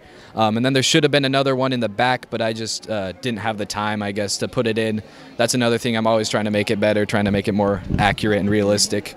The side anti-aircraft guns I actually made just like 3 days ago. I've been a procrastinator, but they're just kind of like very loose, but tried to make those accurate as well. This whole side panel catwalk is used with snot and some clips you can see here, and then with a couple lifeboats, and then there's a larger lifeboat underneath, but most of the detail is actually on the side of the ship. If you compare to the picture here, lots of the little portholes and deck sides are actually where they should be under this ship. So you notice I used the Technic bricks, so there's 4 portholes there, 2 there, 2 there, 2 there, and then I did that exact same location underneath the boat, trying to make it as accurate as possible. And so tried to spare no detail, especially on the hull being the hardest thing to create. And so it's got all of the little details I can spare and build, I guess. Yeah, nice. And one thing I noticed is your planes, like pretty much the whole thing is built almost upside down. Yeah. So how did that work? So lots of people, actually that's one of the first things they'll notice, is I disassembled one to show what would happen if I tried to build it right side up. And lots of people notice that it's built upside down, which not a lot of Lego things usually are built upside down. Lego rarely puts studs upside down, save for like maybe Luke Skywalker in the cave.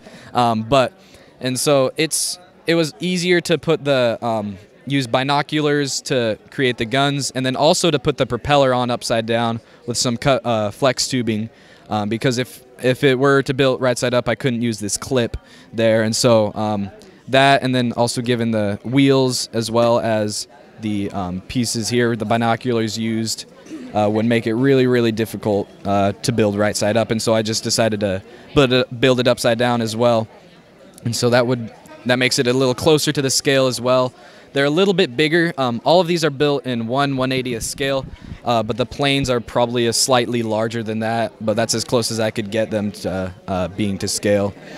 I guess the pieces for the tail fin, actually, the 1x2 inverted slopes, they're all a lighter pale blue compared to the planes, which it's not entirely done on accident, because lots of the planes did do that.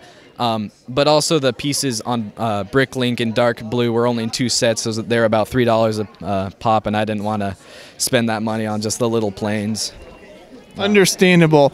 Yeah, well, I think both of these turned out really amazing, so I appreciate you taking us through them. I think there's some really cool details on both of them, so, and good job getting the details just right. And I love that you use the kind of reference book here and everything. So is this just like a general like ship history book, or what?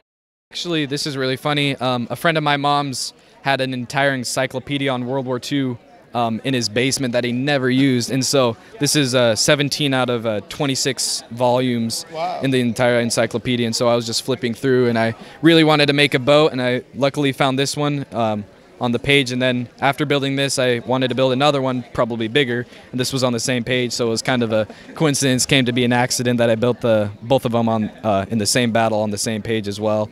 And I've used it so much to the point where like the back is all cracked and broken now, and so I'll have to rebind that and fix it later. But you're putting it to good use. That's good. It's better than just sitting. Yeah.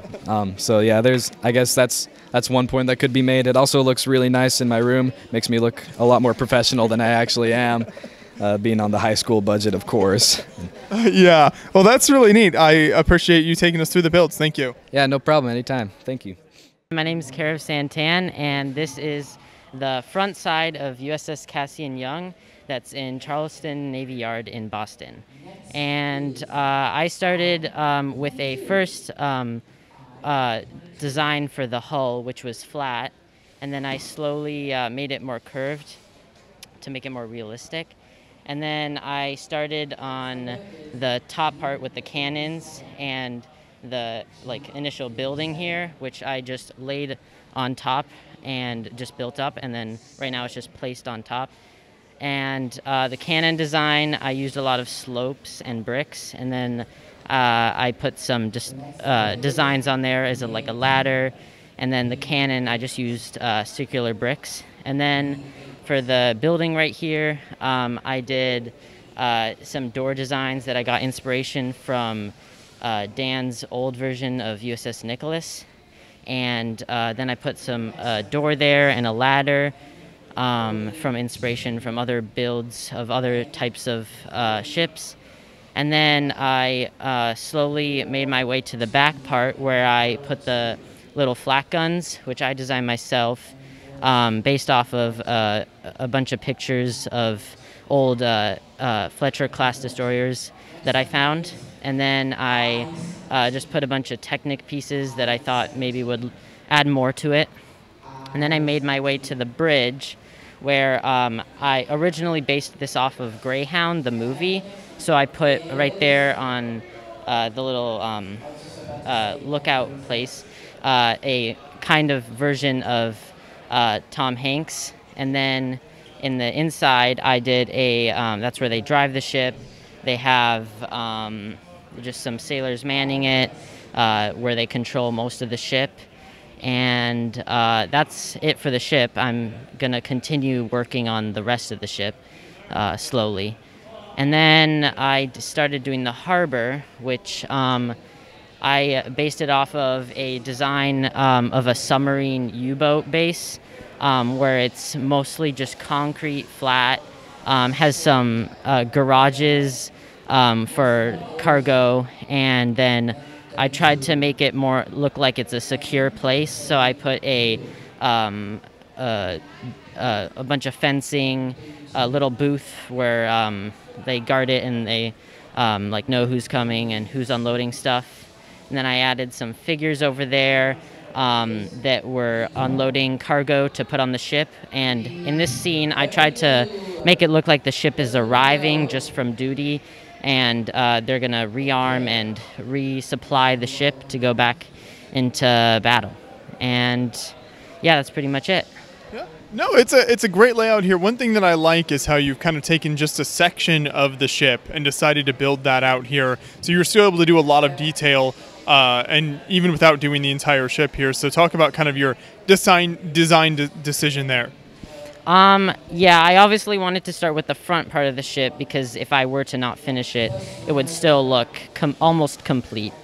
And I thought I really liked, in these class of World War II destroyers, I like the two cannons that are, one's on the bottom, one's on the top. And I really like that shot from the front, which makes it, I don't know, I just really like that photo and design. And even if you don't complete the ship, it still looks complete. And then I obviously wanted to do the bridge, because I love the background of the bridge. You can see the windows in the background. And it just, yeah, I really like that design of ship. Now, because this is only part of the ship, you're able to look at the back here and kind of see some of how the design came together. So talk about kind of the whole design and how you were able to make this structurally.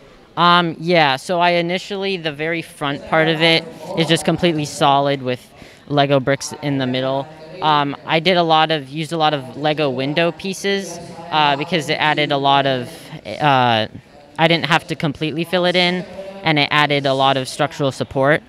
And then at the very end, there's some hollow parts where I thought it was pretty solid and I didn't need to put bricks in there, but most of this is just filled in with window pieces or just solid, colorful bricks. And then at the very end, I used 16 by 16 dark bluish gray plates to cover it off, and then if I do continue it, I'll take that off and put that at the very end where I end it. So if you continue it, what's the full size going to be, do you think, if you do the entire ship? Yeah, so if I do continue it, I think I'll do it into maybe 4 or 3 sections. And so I might tile this more smoothly and then create a new section which I can push in of the another like 3 cannons, and then the middle part with more like flat guns and more part of the bridge and mast. One cool detail you were able to include is the numbers on the side. So was that difficult to incorporate that? Obviously, you've got a ton of gray and then having to work those white parts in there. Yeah, so when I initially did the flat side, that was a lot easier. I did used white 1x8s and 1x2s and some 1x1s to make it have the numbers of 796, I think. And I tried to redo that when I redid the hull, and I thought it came out really well. And if you look at it from the side, it is a little not clear, but I think it put out a good, yeah, a 796. I think it looks good, yeah. You were still able to represent it, at least. Talk a little bit more about kind of the historical significance of this ship. Why did you choose to build this for your model? Yeah, so in late 2021, I went to the Charleston Navy Yard and I saw this as a museum, and I got this pamphlet that showed all the history of it, which it served in the Pacific War and got hit by 2 kamikaze attacks. And I really like World War II, and I thought to base it off of this one because I have a lot of pictures from when I went, and I obviously saw it, so I can look at the tiny details, so I can include that. And yeah, I like putting those tiny details so it looks more complete. And yeah. You were also able to incorporate lights here in kind of the bridge section, which always makes a build stand out. What type of lights did you use there? How did you incorporate that? I'm not exactly sure what company, but I found some lights that have tiles in it and then the lights in the bottom. So it's small enough to hide it so you don't see the wires in it, and then you just put it on top.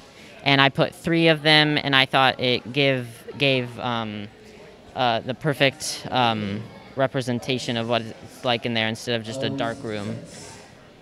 Yeah. Well, excellent work on the whole layout here. Thanks for bringing it out to the show. Yeah, thank you.